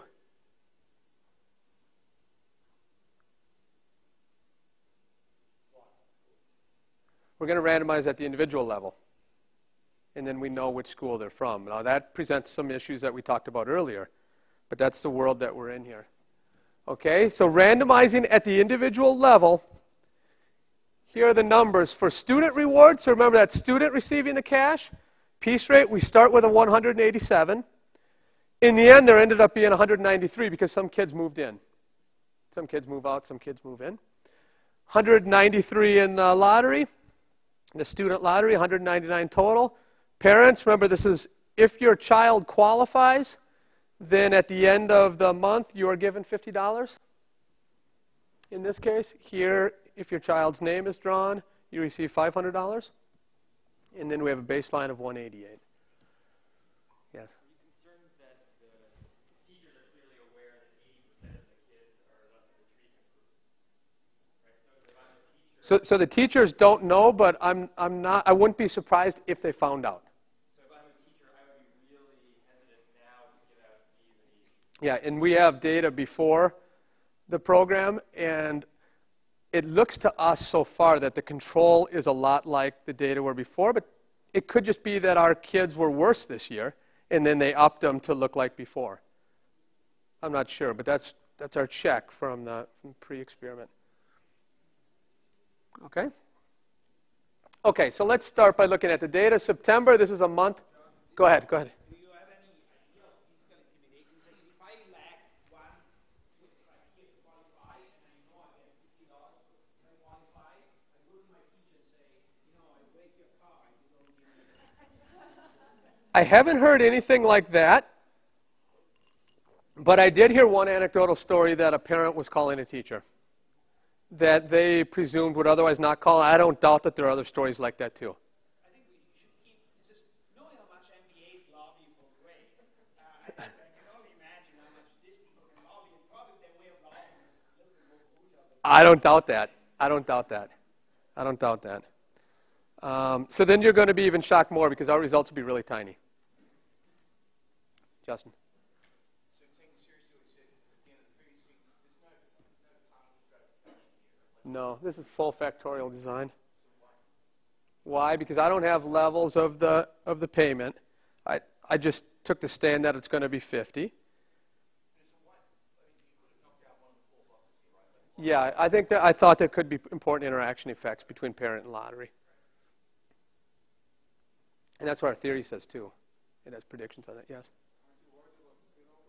Yeah, I mean, that's the thing. When you do this, you have spillovers, but I looked at it as we have a survey at the beginning where we get an idea of their friend base, whether they're in a gang, et cetera, et cetera. And a treatment like this then will help us to answer those types of questions. But it could potentially lead to, when you say spillovers, you must mean your counterfactual is randomizing at the school level and changing the ethos of the school. So I'm not going to claim that this particular intervention would be a good model for that. It might be, it might not be. But what this will be able to answer are certain theoretical questions about when you put some people in treatment and some of their friends not, what can you expect for a specific treatment effect and testing some household theory and social interconnectedness theory there. But I'm perfectly willing to say that I'm not going to now take these results and then go to the government and say we should be randomizing at the school level based on these results, because I'm just not, that's a compromise. Yeah, that's right. Okay, so let's look at a little bit of the data. This is proportion of students meeting, these are just grade standards. So after a month, you can already see only about 35 to 45% of these students are qualifying on grades. This is after just a month. Okay, and what I have here, this is a control.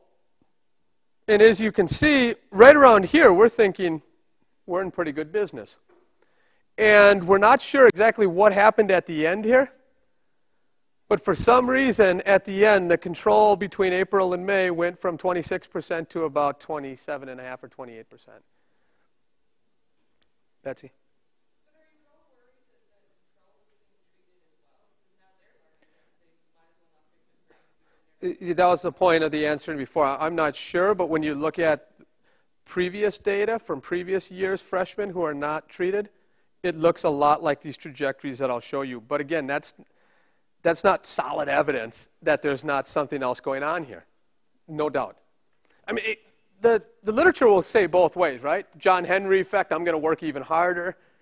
Or the forget this effect, I'm just going to quit. So, But so the previous year, you actually see a similar trend where they start off better in the fall and they get worse. it looks about like the control in the previous year's data. That's the school year effect. Like people, Exactly. I mean, you have more chances to fail in a given month. So that should make sense. Now, what happens here then on the student lottery, as you can see, that dipped up as well. Parent piece rate, parent lottery, and as you can see here, this is student piece. So I'd say that there's some evidence of a treatment effect here. Not strong, but some evidence. Let's look at meeting all the standards now. And as you can see, same thing. Most of the time when you don't meet all the standards, it's because of grades. That's the typical mark. Now you see the same thing. During this time period, you can guess that we're thinking this program is having a big effect. And then again, we're not clear what happened here, but the control just has a huge jump at the end. Okay, so you got to decide whether you want to talk about. You want to integrate these, or you want to look at the final points? Well, of course, we can do both. Now, that's the end of the school year. That's right. Qualification for the summer or something like that, and force the control students to sort of work harder? Yeah, so we're still not sure, so I can't comment on exactly what happened at the school.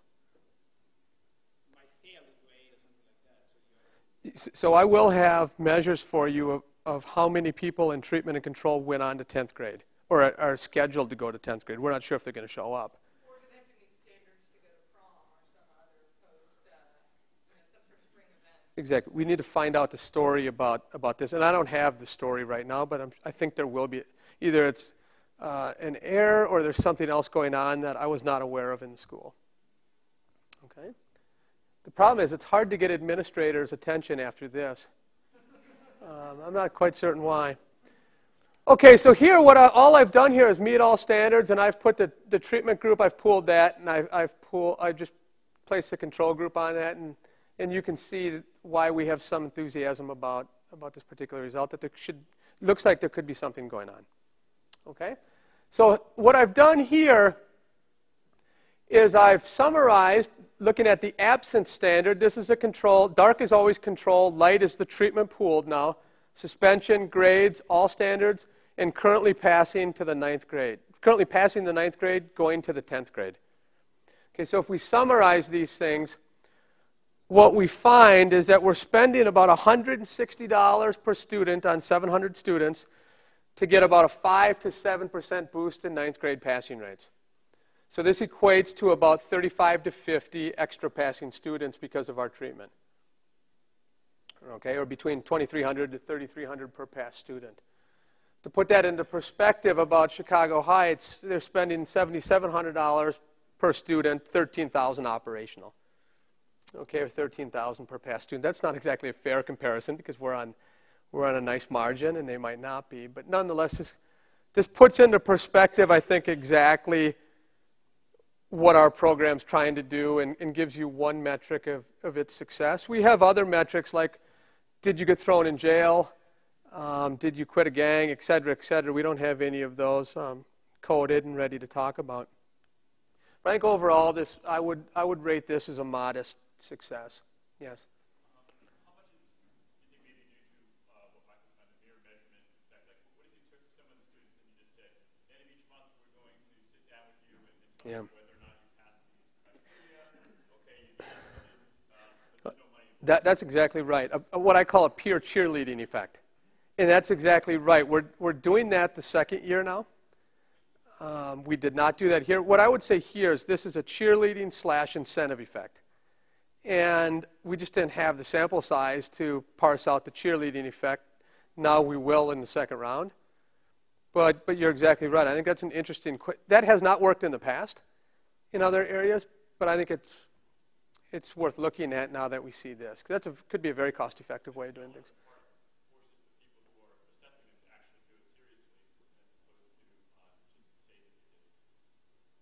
Yeah, I'm worried less about that because as I'll show you, we'll also have standardized tests. And we'll have a result on standardized tests too.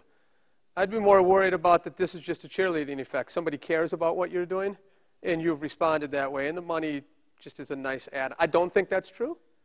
I think cheerleading will do poorly and the money is a big reason for this particular community, but I can't speak too swiftly about that right now. Yes? No, so now we will follow these people through and look exactly at how this notion affects going through, and we will start to treat other students as well. I agree. Look, it might be the case that we've just prolonged the inevitable, and we've kept a bad person in the classroom causing trouble who should have never been in the classroom, but we've gotten them to 10th grade, but then after the money's gone, they're gone by Thanksgiving. That could be true. We'll find out. Yeah, and that's one reason why we want to let them go now. Yes?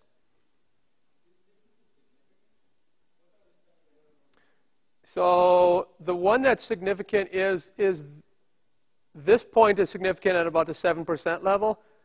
These were all significant at better than the 5% level.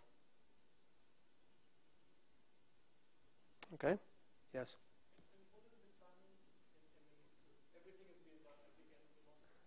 They're paid at the end of each month. We have a meeting. And in the lottery, the names are picked, and they run up and jump around and get their cash. Yeah, and also the composition of failure. So is it true, maybe in the treatment you're only failing one, where in the others you're failing 2, 3, or 4. None of that data work has been done. Or if your name's called and you didn't qualify, then are you a star student afterwards? Which is, I kind of did the teaser at the beginning. I don't know that result. Exactly.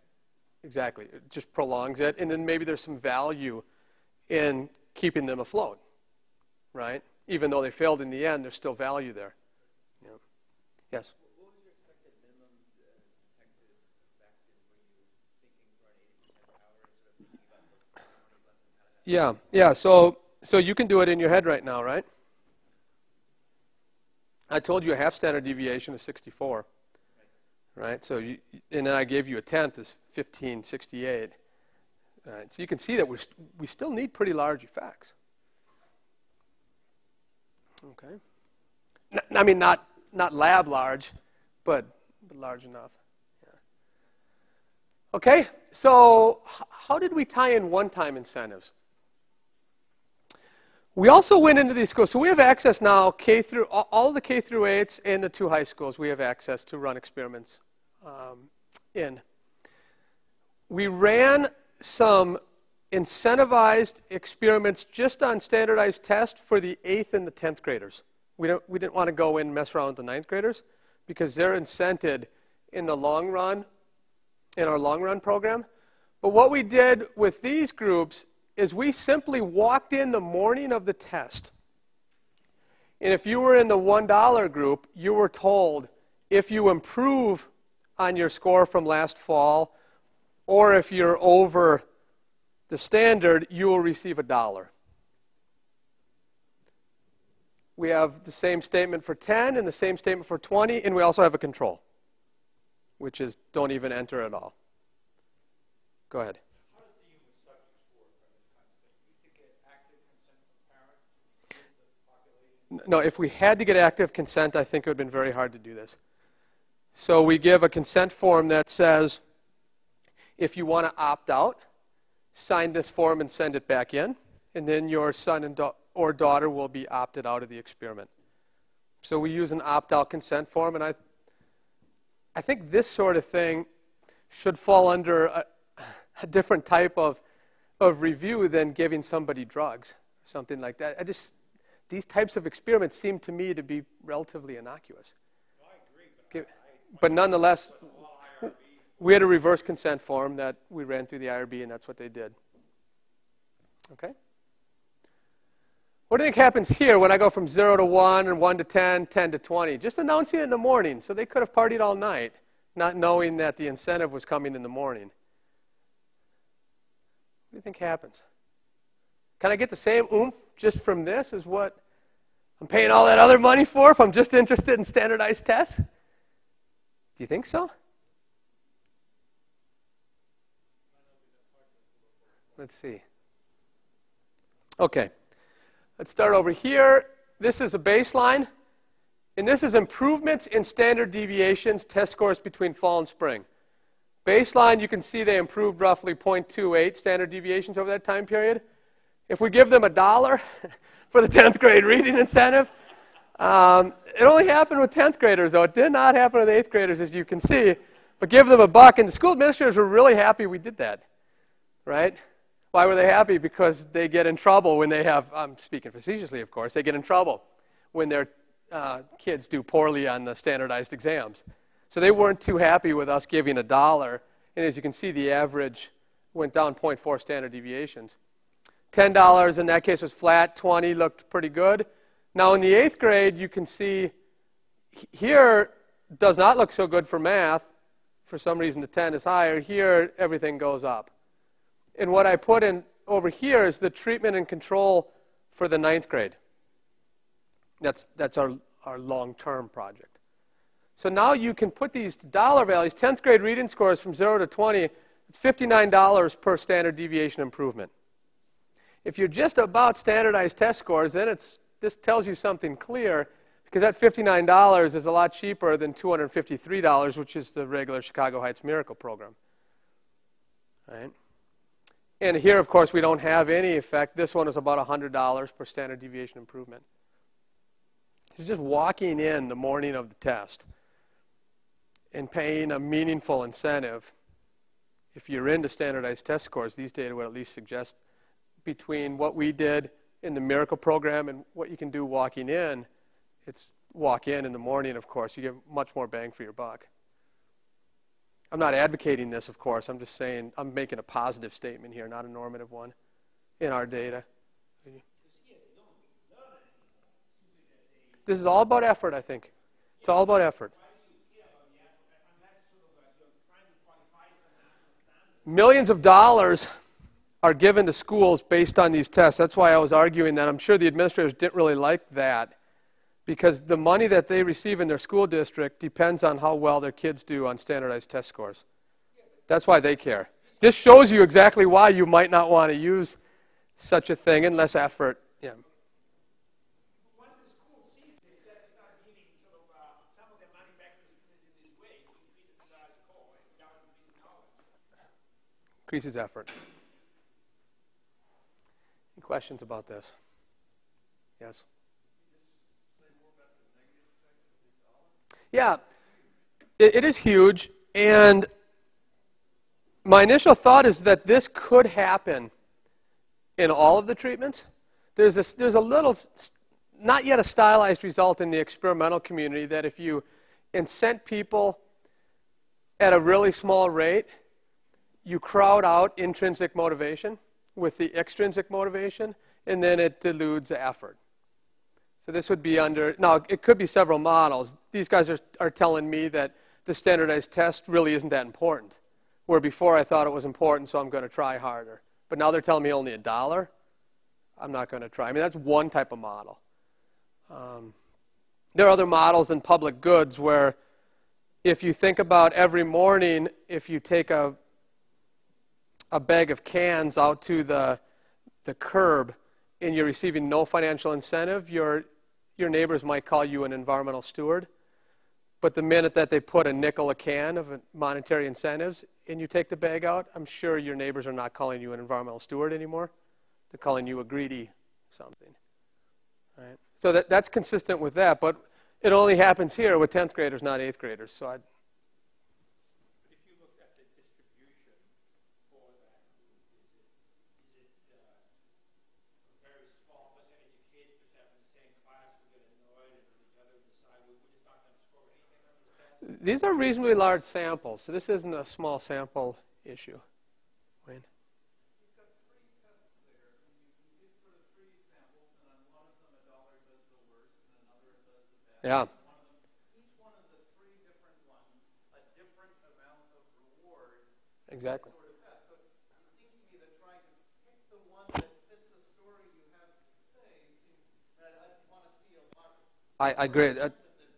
That's why I didn't try to spin a story. When I was asked a question, I tried to give a reason why that could be the case. Clearly, this isn't a general result in our data set. Yeah. Okay. Good. Where are we going now? I talked about the $11 million. That's going to be going to some early education interventions.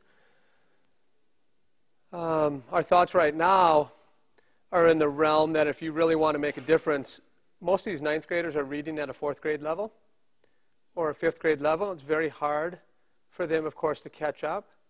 So maybe we should be focusing our attention on pre-K programs. That's exactly where the early education and intervention program is going.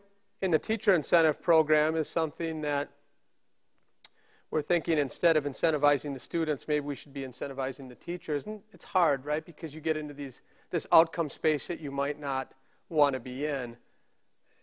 And standardized tests are one thing, and you can think about that particular outcome, but the rest of them, you might have some trouble implementing it in a clean way and get clean data.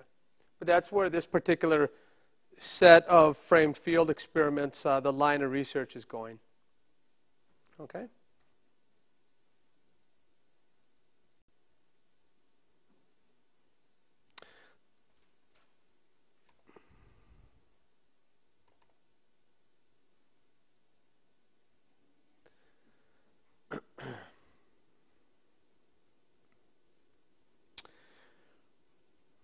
Okay, well, let's go down a different path. And let's think about an artifactual field experiment that might complement some of the work that Michael will be talking about this afternoon. And that is in this area of gender and competition, which I'm not a creator of. The original creators include Yuri Ganese and Aldo Rusticchini and Muriel Niederle, Lisa Westerlund. They're doing very interesting work that is at least suggesting that women shy away from competition. Okay? So one stylized result from this literature has been that it appears that women tend to select into competitive environments with a smaller probability than counterpart men. I'm not going to take a stand on whether that's risk aversion, true competitive preferences, etc. Let's leave it here for now. Okay, so what do I mean by that? Let's add some flavor. And this is one of the studies from the group. So I have on the y-axis the fraction of people who choose to compete. Okay, so what does that mean? They bring in a group of students and they tell them, today you will be solving anagrams for 5 minutes. And to pay you for the number of anagrams that you correctly solve, you can either choose a piece rate scheme, which will pay you, say, 50 cents per anagram solved, or you can choose a tournament scheme, which if you solve more than the anonymous person next door, you will receive $1.50 per anagram solved. If you solve fewer, you will receive 0. And what they find in these particular studies is, regardless of whether it's a, say, a female-dominated task, and what I mean by female-dominated task is that females tend to do better than males at solving anagrams. In this case, 40% of men choose to compete, 25% of women choose to compete. Shooting basket, this should say basketball, roughly 52% of men choose to compete, and a roughly 15% of women choose to compete. This is the result that these authors have been pushing in the literature. Yes. No.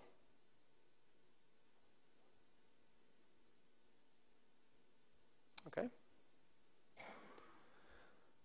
So when I read the literature, I started to think about what could be causing these differences in behavior. Right away, you can go to risk aversion. You can go to several other potential explanations, which Lisa Vesterlund and Muriel in part took off the table with their recent QJE paper. But for me, I was thinking along the lines of sex versus gender. Because remember, the experiments here, you're looking at something that has arisen endogenously, gender, and then you're placing the controls around that variable that has arisen endogenously, and you're trying to interpret what the data are telling you. You're not achieving identification off randomization, unless you would say this is all sex. Right? Now, by sex, I mean what you're born with. By gender, I mean what you're born with plus what society tells you you are, and what society tells you is appropriate behavior. Okay? So I was thinking about a straw man hypothesis. And just entertain me for a few moments. A straw man hypothesis of the form, on average, in every society, men are more competitively inclined than women. Now, if I want to test that straw man hypothesis, one first step would be to think about going to 2 distinct societies and trying to choose societies that are all the way from, let's say, matrilineal to patriarchal. There are no matriarchal societies that I know of. Okay, so that's exactly what this artifactual field experiment will try to do. Okay, so where is my patriarchal society? Michael, can you tell me what tribe I'm dealing with here? I'm just south of your stomping grounds. This is the Maasai tribe. Okay, the red-robed Maasai tribe. Are women treated very well? Anybody know about the Maasai in this area? Are women treated well? They're not. In fact, they're treated like property. In fact, if you own 11 head of cattle, that gives you the right to have one more wife.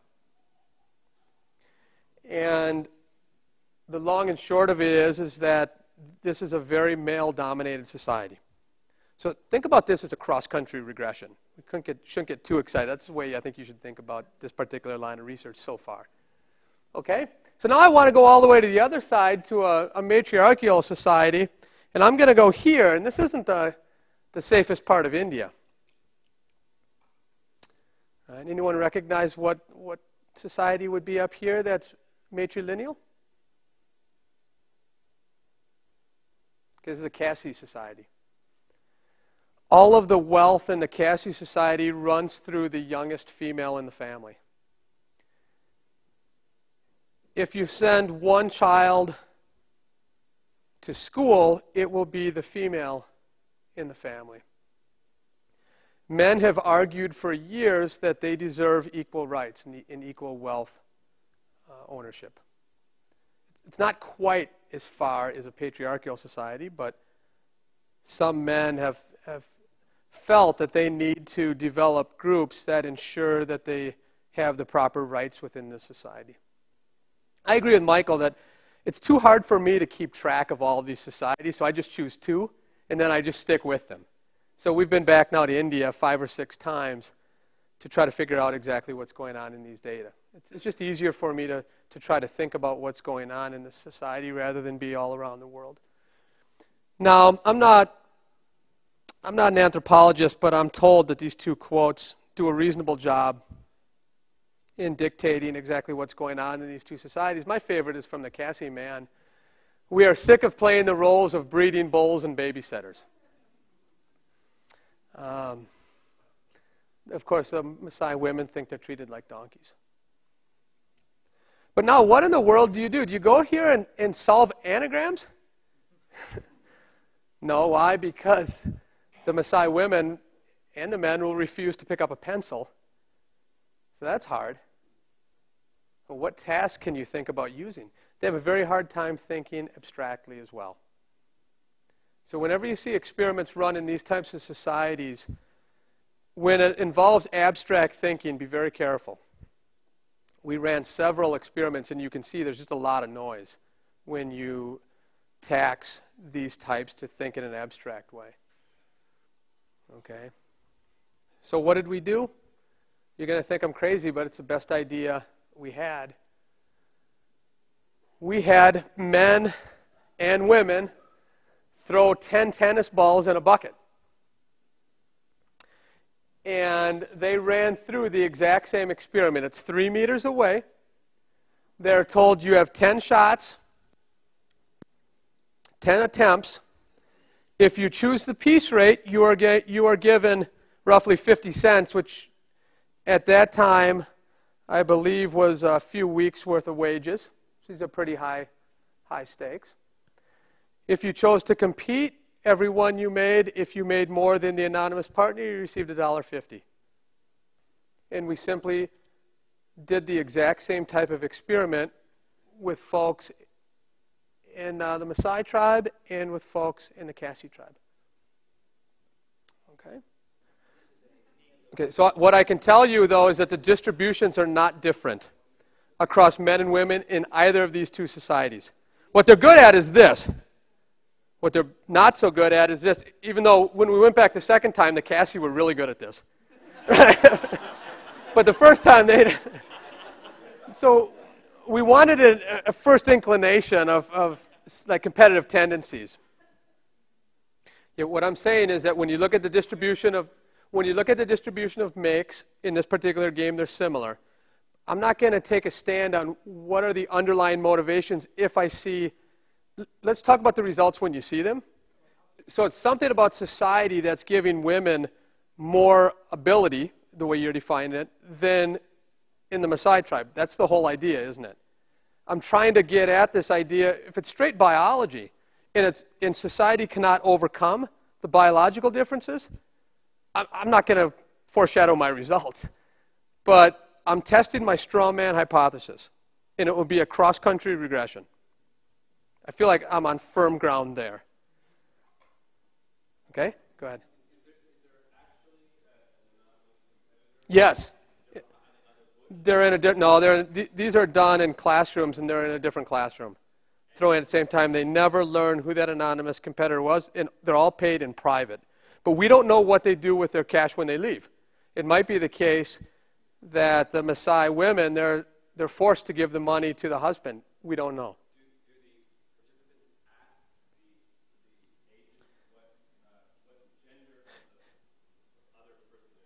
When they did, we said we can't tell you. The second round of experiments, we told them explicitly the gender of their, which I don't have here.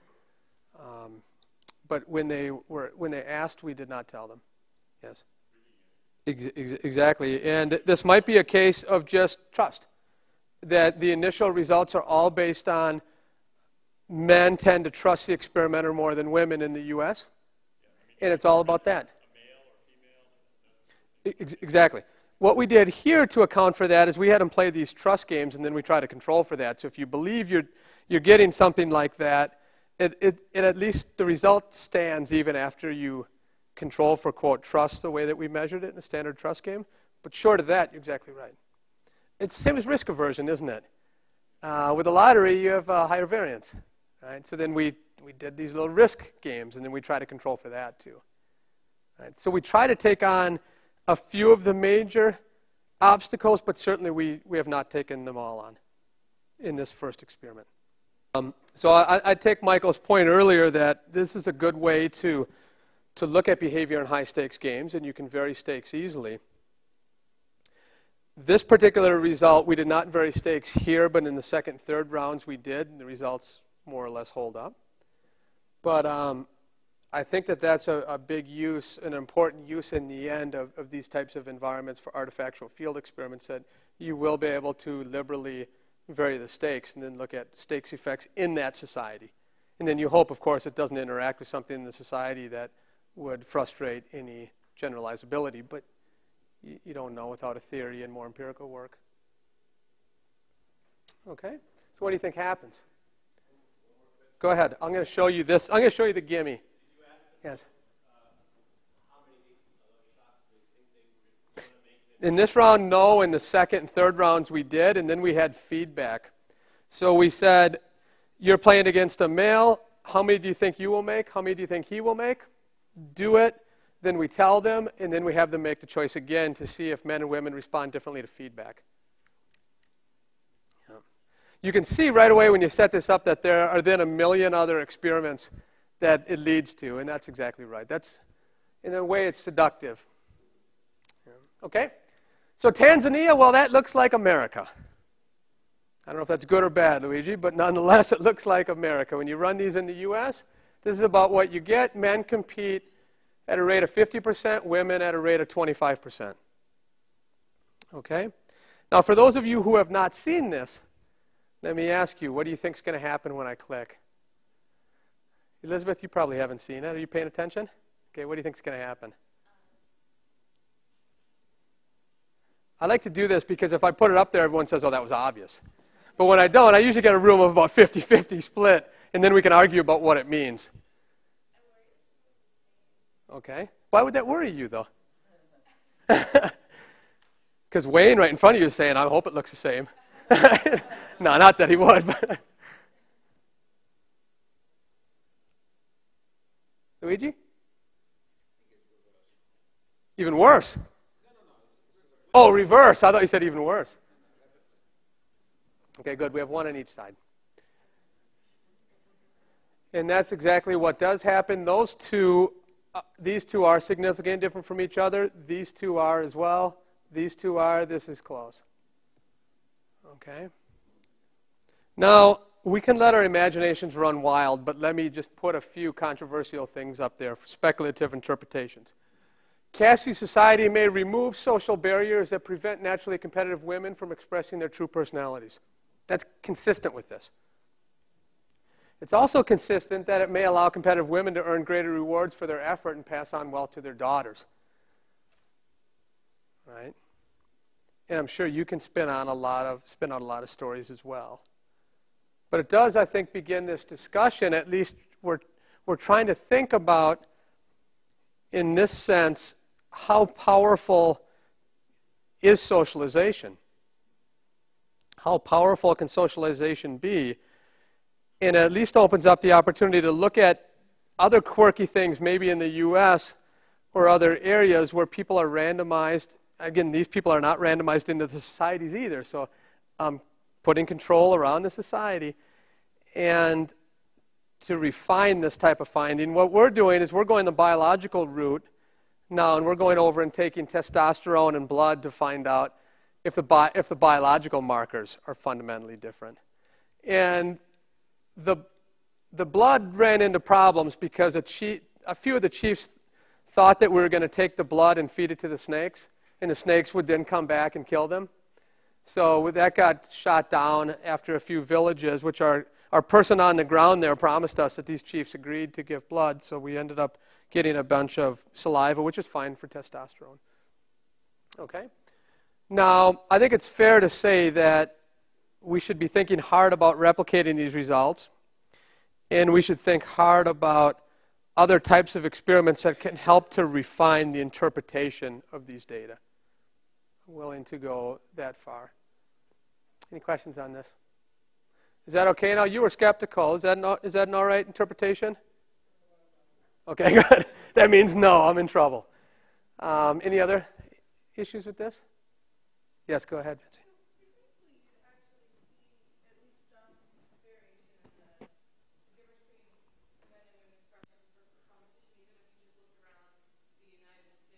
I agree. I could look at CEOs, and I think women would be very competitive CEOs. And You want to worry about the selection, because I think that a woman choosing to become a CEO is probably different. But you could take people who were, 75 to 80% of people live in the state they were born in. You could take people who are still living in the state they were born in. So it's not that they're sort of randomly assigned to be in the South, which training socializes people somewhat differently than the Northeast. ex- Presumably I would have expected you would see variance. It's maybe not at the extreme level you're clear, but that would be at least start thinking about how small differences can change. I'm with you. And I wish I had one more set of bars here, because right next to these Cassie societies are some patriarchal Cassie societies. They look like this. So right next door, you have this large difference as well. I think that's where you're going with that's right. That's our new control group now, the patriarchal societies, and we haven't gone back to the Maasai tribe. We've just focused on the Patri and Matri societies in India. They're right next to each other, and they have very little crossover. Very, very few people will go from one tribe to the other. So then you were born into it. Right. Okay, good. That's a good question. Thank you. Natural field experiments. And I think I have, 35 minutes? 3:15. My identification now will all arise from randomization, and I will be in the world where people do not even know that they're taking part in an experiment. Okay, so if you want to now, along the way, bring up informed consent or how I'm able to do this, we can think about these questions. I'm going to start by being in the not-for-profit world, give you a few giving facts, and then tell you a little bit about some of the research, and then I'm going to go to the for-profit world.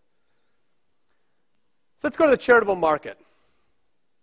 This is the way I think about this particular market. I see three major players. The government, of course, sets rules on the charities, and they set marginal tax rates and rules on how donors can write off perhaps the $10 million that they give to a charity. Within the NBER itself, there's been a lot of research, Marty Feldstein, Clotfelter, et cetera, looking at that relationship. When you change marginal tax rates, how do people's behaviors change in terms of giving? Very little evidence here. And what I mean by this is when the government sends a $20 million grant to the YMCA, how do they react? Do they then go out and raise less money? Do they use that as a gift to raise more money and then provide more of the public good? So that's an interesting question that still is not sorted out. My own research, I'm going to focus down here, the relationship between charities and specific donors. Okay, so why is this important? I'm looking at individuals. It's roughly, in any given year now, charitable giving is roughly 2 to 3% of GDP. So I think it's a big chunk of GDP that we know very little about why people give it. I think that's fair to say empirically. We have a lot of anecdotes. Individuals take up about 3/4 of that. Corporations, foundations, bequests, the rest. I'm not going to look at these at all. I'll be focusing on individuals. Okay, over time, how has individual giving changed? It's sort of interesting. As you can see, as a percent of personal income, it's kind of jogged down. And then in the late 90s, you have a sudden jump, and you can speculate why. And so can I, of course. Yes? What's that? A gift to a 501c that you can write off on your taxes in the giving to a charitable foundation. Not time. Monetary gift, pecuniary. Okay? So I sufficiently understate the importance of charity by not including volunteerism. Yeah, and as we'll see, that's going to be a big chunk of this. I'll have that in a minute. You're exactly, that's good intuition. Okay, so what I have here, and this is from 95, so I apologize, I don't have something later than that. This gives you a sense of how people give over income ranges, over age, and over education levels. Okay, in total, percent of households that give, back in 95 was about 2 out of 3. Now it's close to 90%. So more people give money now than they did back in 95. They gave about 2% of household income here, $1,000 on average. As you can see here, as a percent, it goes down and then back up. As a total, this makes sense. So if most of you are in here, you should be giving, if on average in 95, about $3,500 a year. I'm sure all of you are giving much more than that. And the reason why is because you're a college graduate or more, so you're down here as well. This is a little bit funky. I'm not sure exactly what's going on here. We can have different stories, which I don't have time to go into right now. But this gives you a glimpse of how giving varies over the life cycle. Okay? Now, where does this money go? A big chunk of it's to religious organizations. Right, 59.4% of total household contributions goes to religious organizations. That's because it's overweight. It's overweight in the poor. And education, you have a little bit here, 9%, and then you can see the others. Okay, I am just now starting experiments with this group, and it's only because I've given talks at these Lutheran organizations. The Lutherans are trying to raise money, and as part of the agreement, I get access to their entire database to run experiments. But as far as I know, I don't know of any experiments with these religious groups. Okay, so I can't speak to that in my own data right now. Yes?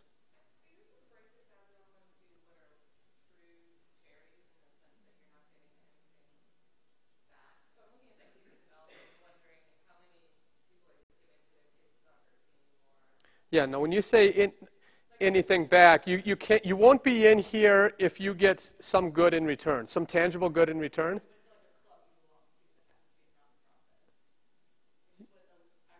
Yes, if I'm in the YMCA and I have to pay for my kid to be in basketball, I do not think that would be in here. But if I give $1,000 and I can write it off, then they will be in there. I will not dig deeper into this. But that's right. Okay? So why should we study this? I think theoretically thinking about why people give to charities and what models best predict their behavior is a useful avenue for research. Measuring the key parameters of these models is also useful. Various elasticities can be important from a policy perspective. Collecting the information to construct a theory. So that's where this particular research agenda is going. Now, on a practical side, I think this quote picks up exactly what's going on in this industry. There's an extraordinary amount of money available. The lack is of good ideas on how to get the basket under the apple tree. And that's exactly right. So besides theory and policy, the demand side of the economics of charities is ill understood. And I've learned that in the last 10 or so years about how little the fundraisers actually know in terms of being able to make causal statements. Okay? So let's start at the beginning, and why in the world am I involved in this particular activity?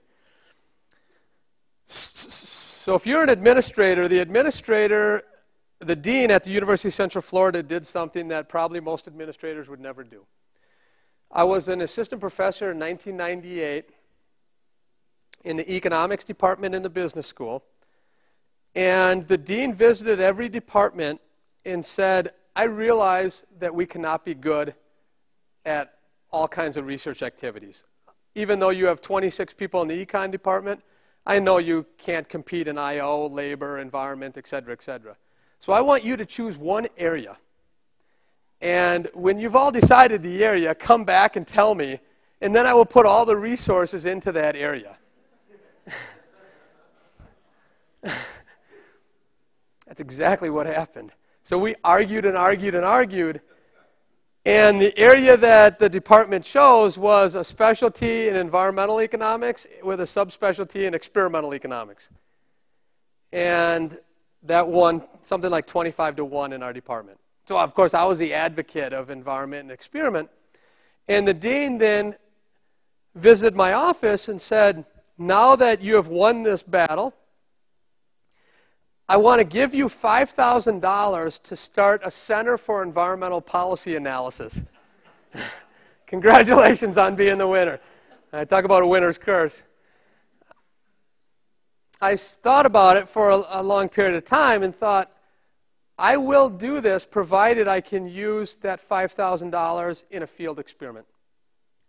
And I think now you see the way that I roll. I see the world, I see it as an experiment, and I look at how I can use the variation that I observe and the variation that I can put into the world to learn something about economics. Everything that I am presented with in the back of my mind, I think, can I turn that into a field experiment? That's how I've always been since I was an undergrad at the University of Wisconsin at Stevens Point.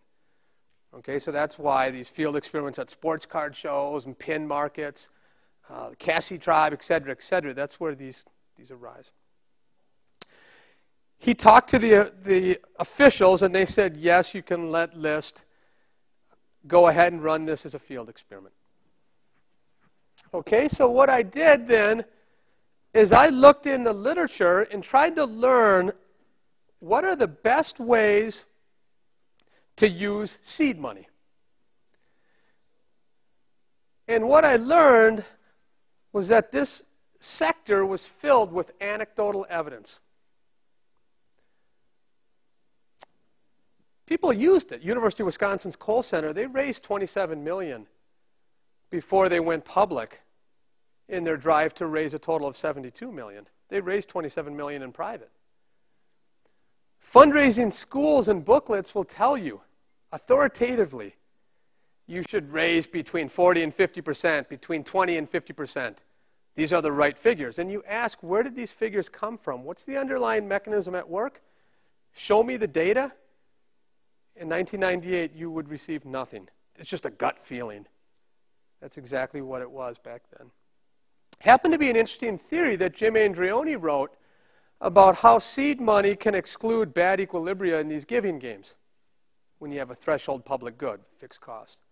So his idea was seed money can exclude, for example, the bad equilibrium of everyone giving zero. And that in and of itself can lead to more money being raised. That's good. That's an interesting theory that we have. Same thing with refunds. What I have in mind here is that I announce we need to raise $5 million, which is beyond this particular study, but just as an example, we need to raise $5 million, but if we don't raise it, we will send the check back to you. Okay? Bagnali and Lippmann have a theory in 1989 in the RE Stud that uses the same solution concept more or less as what Jim used in his seed money paper in the QJE.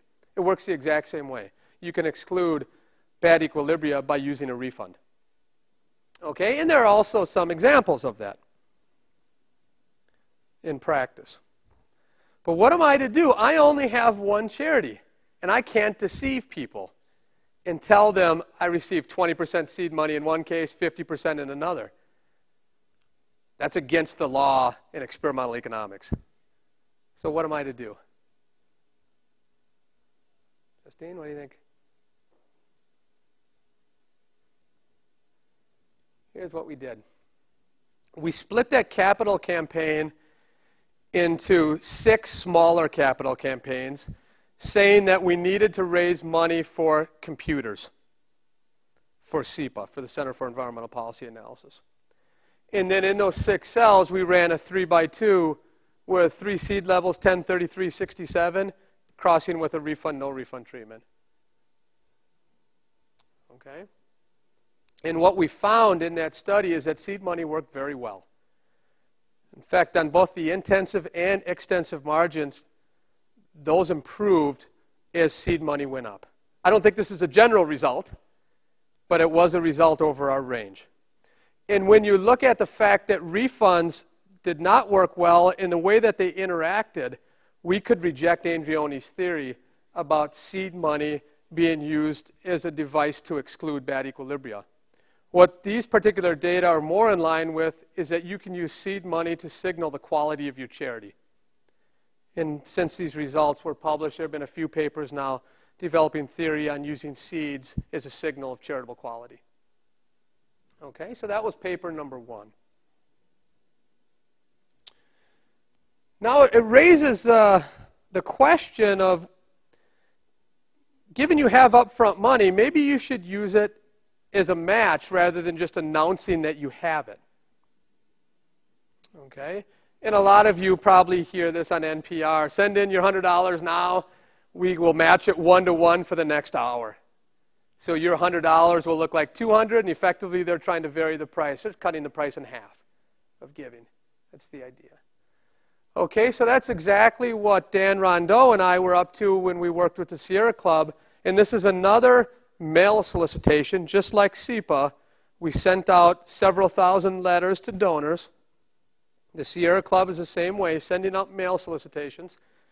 We have a few controls. We compare seed to matching, and the match rate was 1-to-1. And again, what we found in that particular paper is the power of seed money. Seed money did very well. Matching did slightly worse, but they were both much better than both controls. Okay, so it gives us an idea about using upfront money. Now you can ask, that wasn't a fair test because you're using the wrong match rate. And fundraising strategists will tell you exactly what Kent Dove tells you. Never underestimate the power of a challenge gift. Obviously, a 1-to-1 match, every dollar that the donor gives is matched by another dollar, is more appealing than a 1-to-2 match. And a richer challenge greatly adds to the match's attractiveness. This looks like the law of what in economics? It's exactly what we say about private goods, isn't it? If you can get 1 Snickers bar for $1, that's better than 1 Snickers bar for $2, but if you can get 2 Snickers bars for $1, you're really doing well. I mean, Dove is just reminding us that the law of demand is at work here. But the question is that model, is a private goods model a good model for charitable fundraising? So go ahead out and look in this industry at the time and look at what people are doing, including Drake, which received $50 million, and the donor said, you need to use this to raise more money in 2-to-1 and 3-to-1 matching solicitations. But there is no empirical evidence that that is true. You ask people, where's the empirical evidence on simply looking at a match and a price effect in charitable giving? This gets at how we should be modeling charitable gifts. No evidence of that at all. In fact, the best evidence was one guy running a 1-to-1 match in July, and then he decided to run a 1-to-1 match in December. A 2-to-1 match in December, and he found that he raised more money in December than July. So he said the match matters. We all know that December is the best time to raise money. Tax considerations, end of the year cheer. So Dean Carlin and I ended up writing this paper on, amongst other things, on looking at match rates. Okay, so you can try to guess what this is. National liberal nonprofit in the U.S. Political and socially oriented. Anybody want to take a guess? I can't tell you, by the way, but I'd love to tell you. But I'll let one person take a guess. I'll let you read the reply card first, actually. They send letters to regular donors. What they're going to have us do is they're going to give us one month to run our experiment. So we can send out roughly 50,000 letters. And we sent those out in August of 2005. And we got all this money from an anonymous donor, so this is all legitimate. What we're going to do is change the match ratio from nothing to 1-to-1, 2-to-1 to 3-to-1. Maximum amount available, 150, 25, and unstated. And there will be an example, a string, an ask string, which I'll show you on the card, of low, medium, or high. Okay, so exactly how did we run this natural field experiment? This is how. By putting these cards, these reply cards, in every letter. Okay, so here's what the card said. Troubled by the continued erosion of our constitutional rights, a concerned member, this concerned member was trying to go after one of President Bush's Supreme Court nominees. A concerned member has offered a matching grant of $25, $50, $100, or blank to encourage you to contribute to blank at this time. To avoid losing the fight to defend our blank, this member has announced the following match: $1, $2, $3 for every dollar you give. So for every, this is the ask string. This is highest previous contribution times 1. So we looked in the last several years and took out their highest previous contribution. Highest previous contribution times 1.25 times 1.5. You give, blank will actually receive X. Let's not lose this match. Please give today. Yes?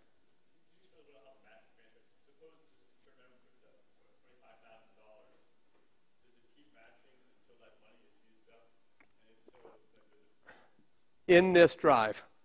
So if you go over 25, he only gives 25. If you give 20, he should be taking 5 back. If in this cell that has 25, do you understand what I'm saying? Okay, there's one concerned member that we'll see has offered a matching grant of 25,000, and let's say it's 1-to-1. Okay? Sometimes yes, sometimes no.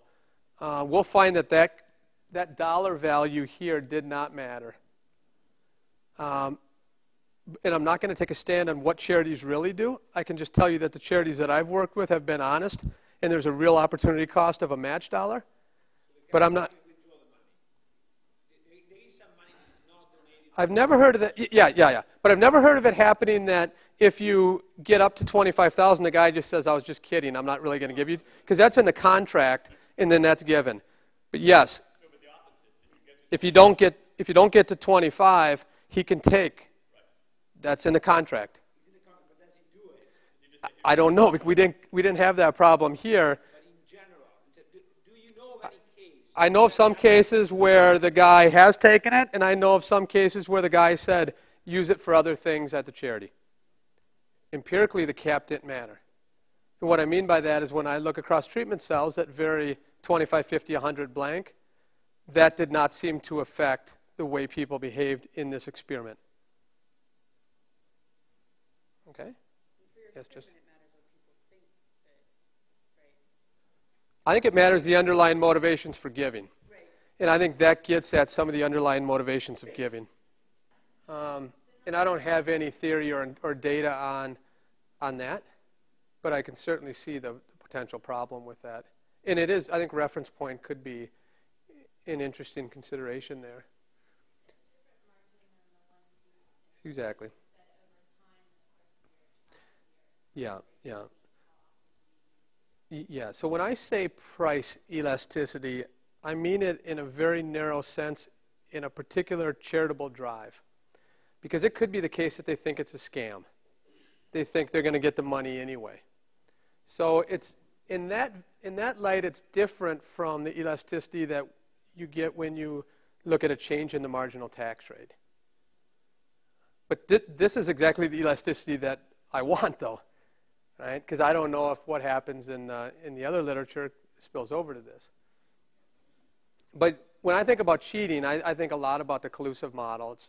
It's almost the insights that you learn in that literature is similar to whether a charity wants to cheat the donors in this environment. I think a lot of those predictions would spill over to this particular environment about when to cheat, et cetera, et cetera.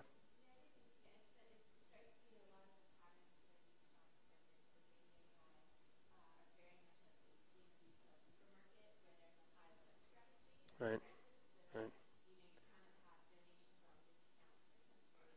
Yeah. Exactly. Yeah, when I said cheat, I was trying to go back to Luigi because I think that's where you were going. These guys are just all cheating. That's kind of the elasticity that I want. If they are, then there should be no effect of match. Which we'll see if there is, actually, when I go ahead, Devin.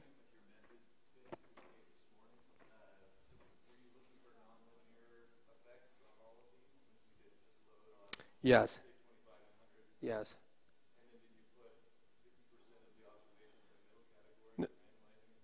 What happens is when you do that, you in this, the sample sizes were so large here that we didn't gain a lot in power. So it's harder to do that when somebody else is doing the envelopes. So it's easier to give them uniform, and the benefits did not exceed the cost of doing that here. But I do have that calculation in this follow-up working paper about what you'd exactly gain. You don't gain much that here. But I do wish that I would have did something else in this experiment, and you'll see why in a minute. Okay, so let's talk about some data. If you just compare treatment versus no treatment, when I'm talking treatment, I'm talking about either 1-to-1, 2-to-1, or 3-to-1, you raise about close to 20% more money. And we're talking about, in total, I think we raised $75,000 or $90,000 in this drive. Okay, but where this actually comes from is interesting. This actually comes from entirely on the extensive margin. So it's the fact that more people are giving. The people who we think would be giving more, they're not giving more. In fact, the response rate increases by about 22% in the matching treatments. When you look at then across the ratios, those ratios perform about the same. 3-to-1 and 2-to-1 are a little bit better, not much, they're statistically the same. So this gives you a sense, now you can see what treatment I'm missing, because I never imagined that this would happen over this particular range. So I didn't worry about doing a 1-to-2 or a 1-to-3. Obviously this isn't going to be a general result, but it is a result over these match ratios that are typically used. And if this is a true result, a stylized fact, then you can imagine, A, that we're thinking about the model of giving in a slightly wrong way, and B, charities are wasting a lot of money if they're being fair about what they're doing. Right? Because the opportunity cost of a match dollar means something. Go ahead. Well, another thing you consider would be the jury's one. A concerned member has put up, $100,000. You want to join them and put in your money too. And then you get at what you were saying earlier, that part of this may be a signal that other concerned. Yeah, so I have that, right? I have has given 100,000, has given 50, has given 25, and has given blank. And with the zero match? Yeah, that's my baseline, right? And then I have I'm crossing all those, right? Justine? Yes.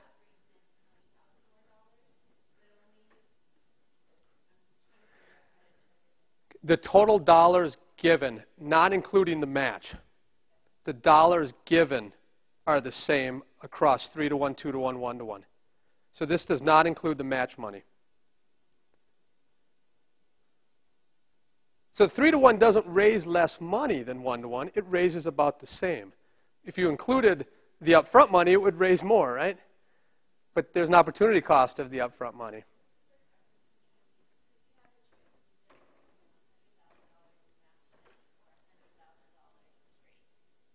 In seed money. So the Sierra Club...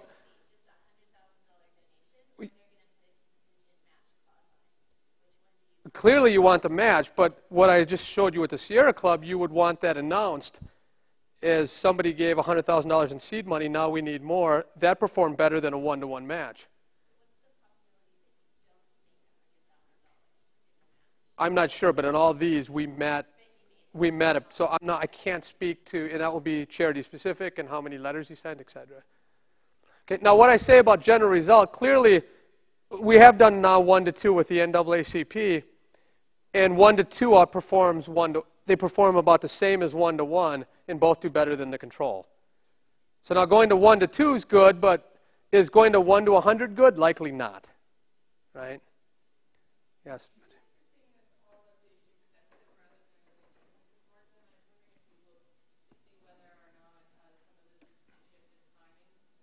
Yeah, we did. And in this particular study, it's not. So it's not intertemporal substitution. There is now a study that has come out that has found similar results, but has found some intertemporal substitution. In this data set, we did not. We looked at the next year's worth of giving. We did not find any of that going on. But to be intellectually honest, there is another study that has found some crowding out from the future.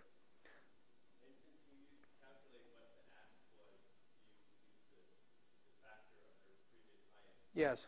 What about people with first-time givers? This is a warm list. This was a warm list. This was not an acquisition mailer. But then, I guess that's following up on the sensitivity. If they've already given, Sometime in the last 5 or 10 years. They don't give every month. Right. And then that's a good question about, are you just moving it up a month? So that's why we needed to look at contributions before that period and after. And in ours, you didn't have, it was surprising. I thought you would, but you didn't have intertemporal substitution in our data. Luigi. To what extent you can generalize these results? Because this is a very peculiar sample. These are people of a particular sort of political inclination, belong to a Exactly. political organization, so they might respond in a particular way, but then you go to another sort of maybe more right-wing organization, and you find that Yeah. the results are completely different. So this is a problem. It's a first step. Exactly. It's a first step. Now, my first guess will be that this will hold. And it has held in other types of groups. To me, it's more about religion versus non-religion. Because I think when you give to a religious cause, which is a big chunk, you're buying something different than what these other folks are buying. It's just a speculation. But I certainly agree. I don't know if will be one silver bullet in the end. There might be bins of knowledge, and then we have to think about an overarching theory that can help explain all of those data. And we're just getting started right now, but you're certainly right. For example, if you think that there is some association between cross and political behavior, Yeah, of course. these guys believe everything, so they believe what the association Yep, says, and exactly. others might not. And the ones that don't, there'll be no match effect. Exactly. That's right. That could happen. Again, my first guess will be this, and then we'll have to adjust when we get other data. Okay? So let's move on. I only have about 15 minutes here. Wow. 5 minutes. Okay. There's other work. Some of you probably saw Stefano and Ulrika presenting our paper on door-to-door fundraising, where we're trying to really dig into this idea of social pressure versus altruism in a door-to-door fundraising drive.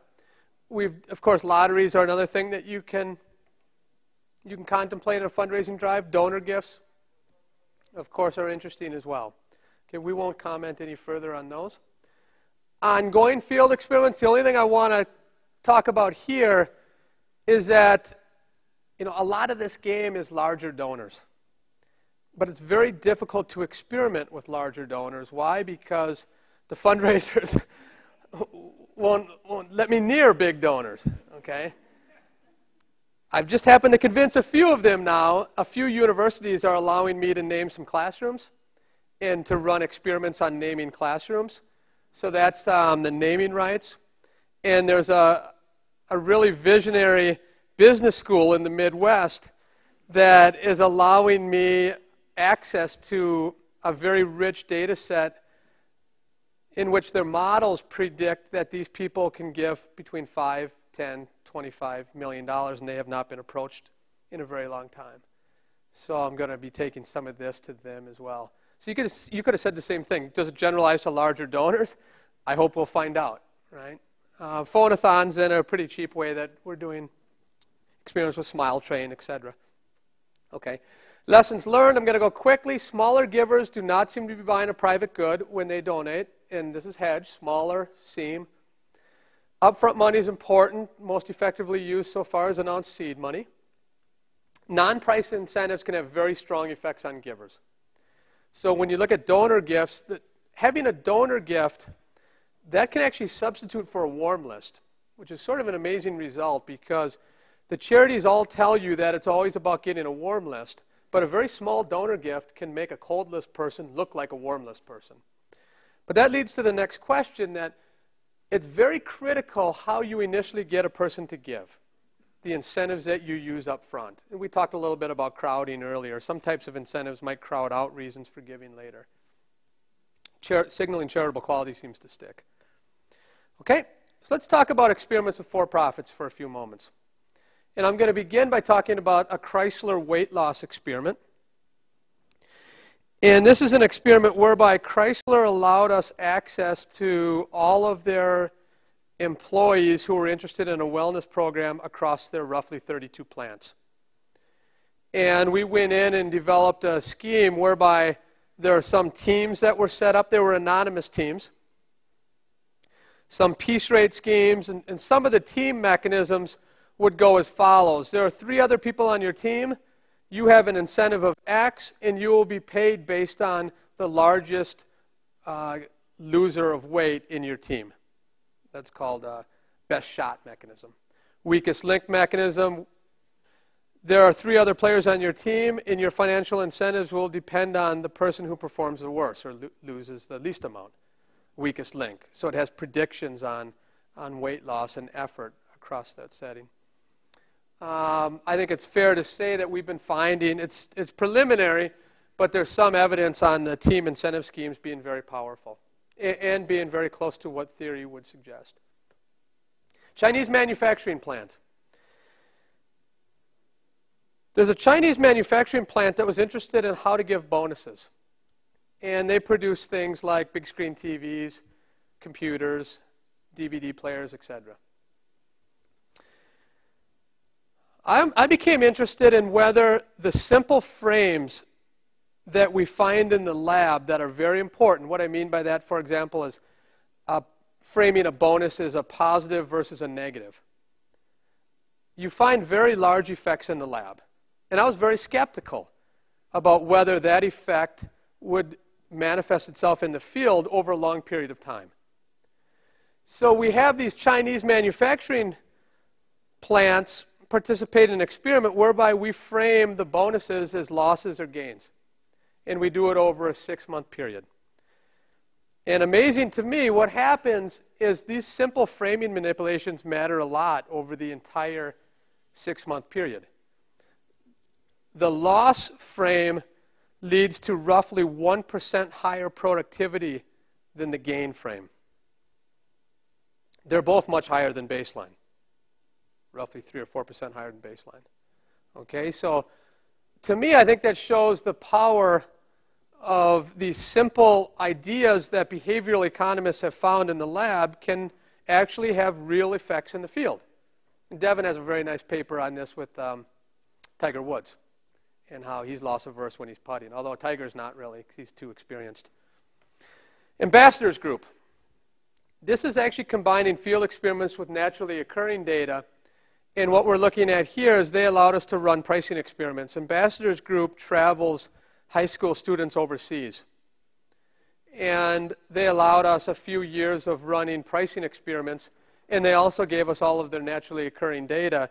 I think this came up a little bit earlier. It shows the power of combining naturally occurring data that does not have exogenous variation with data that has exogenous variation. We're pretty close to having a paper written, this is with Levitt, that shows the complementarity in this particular environment.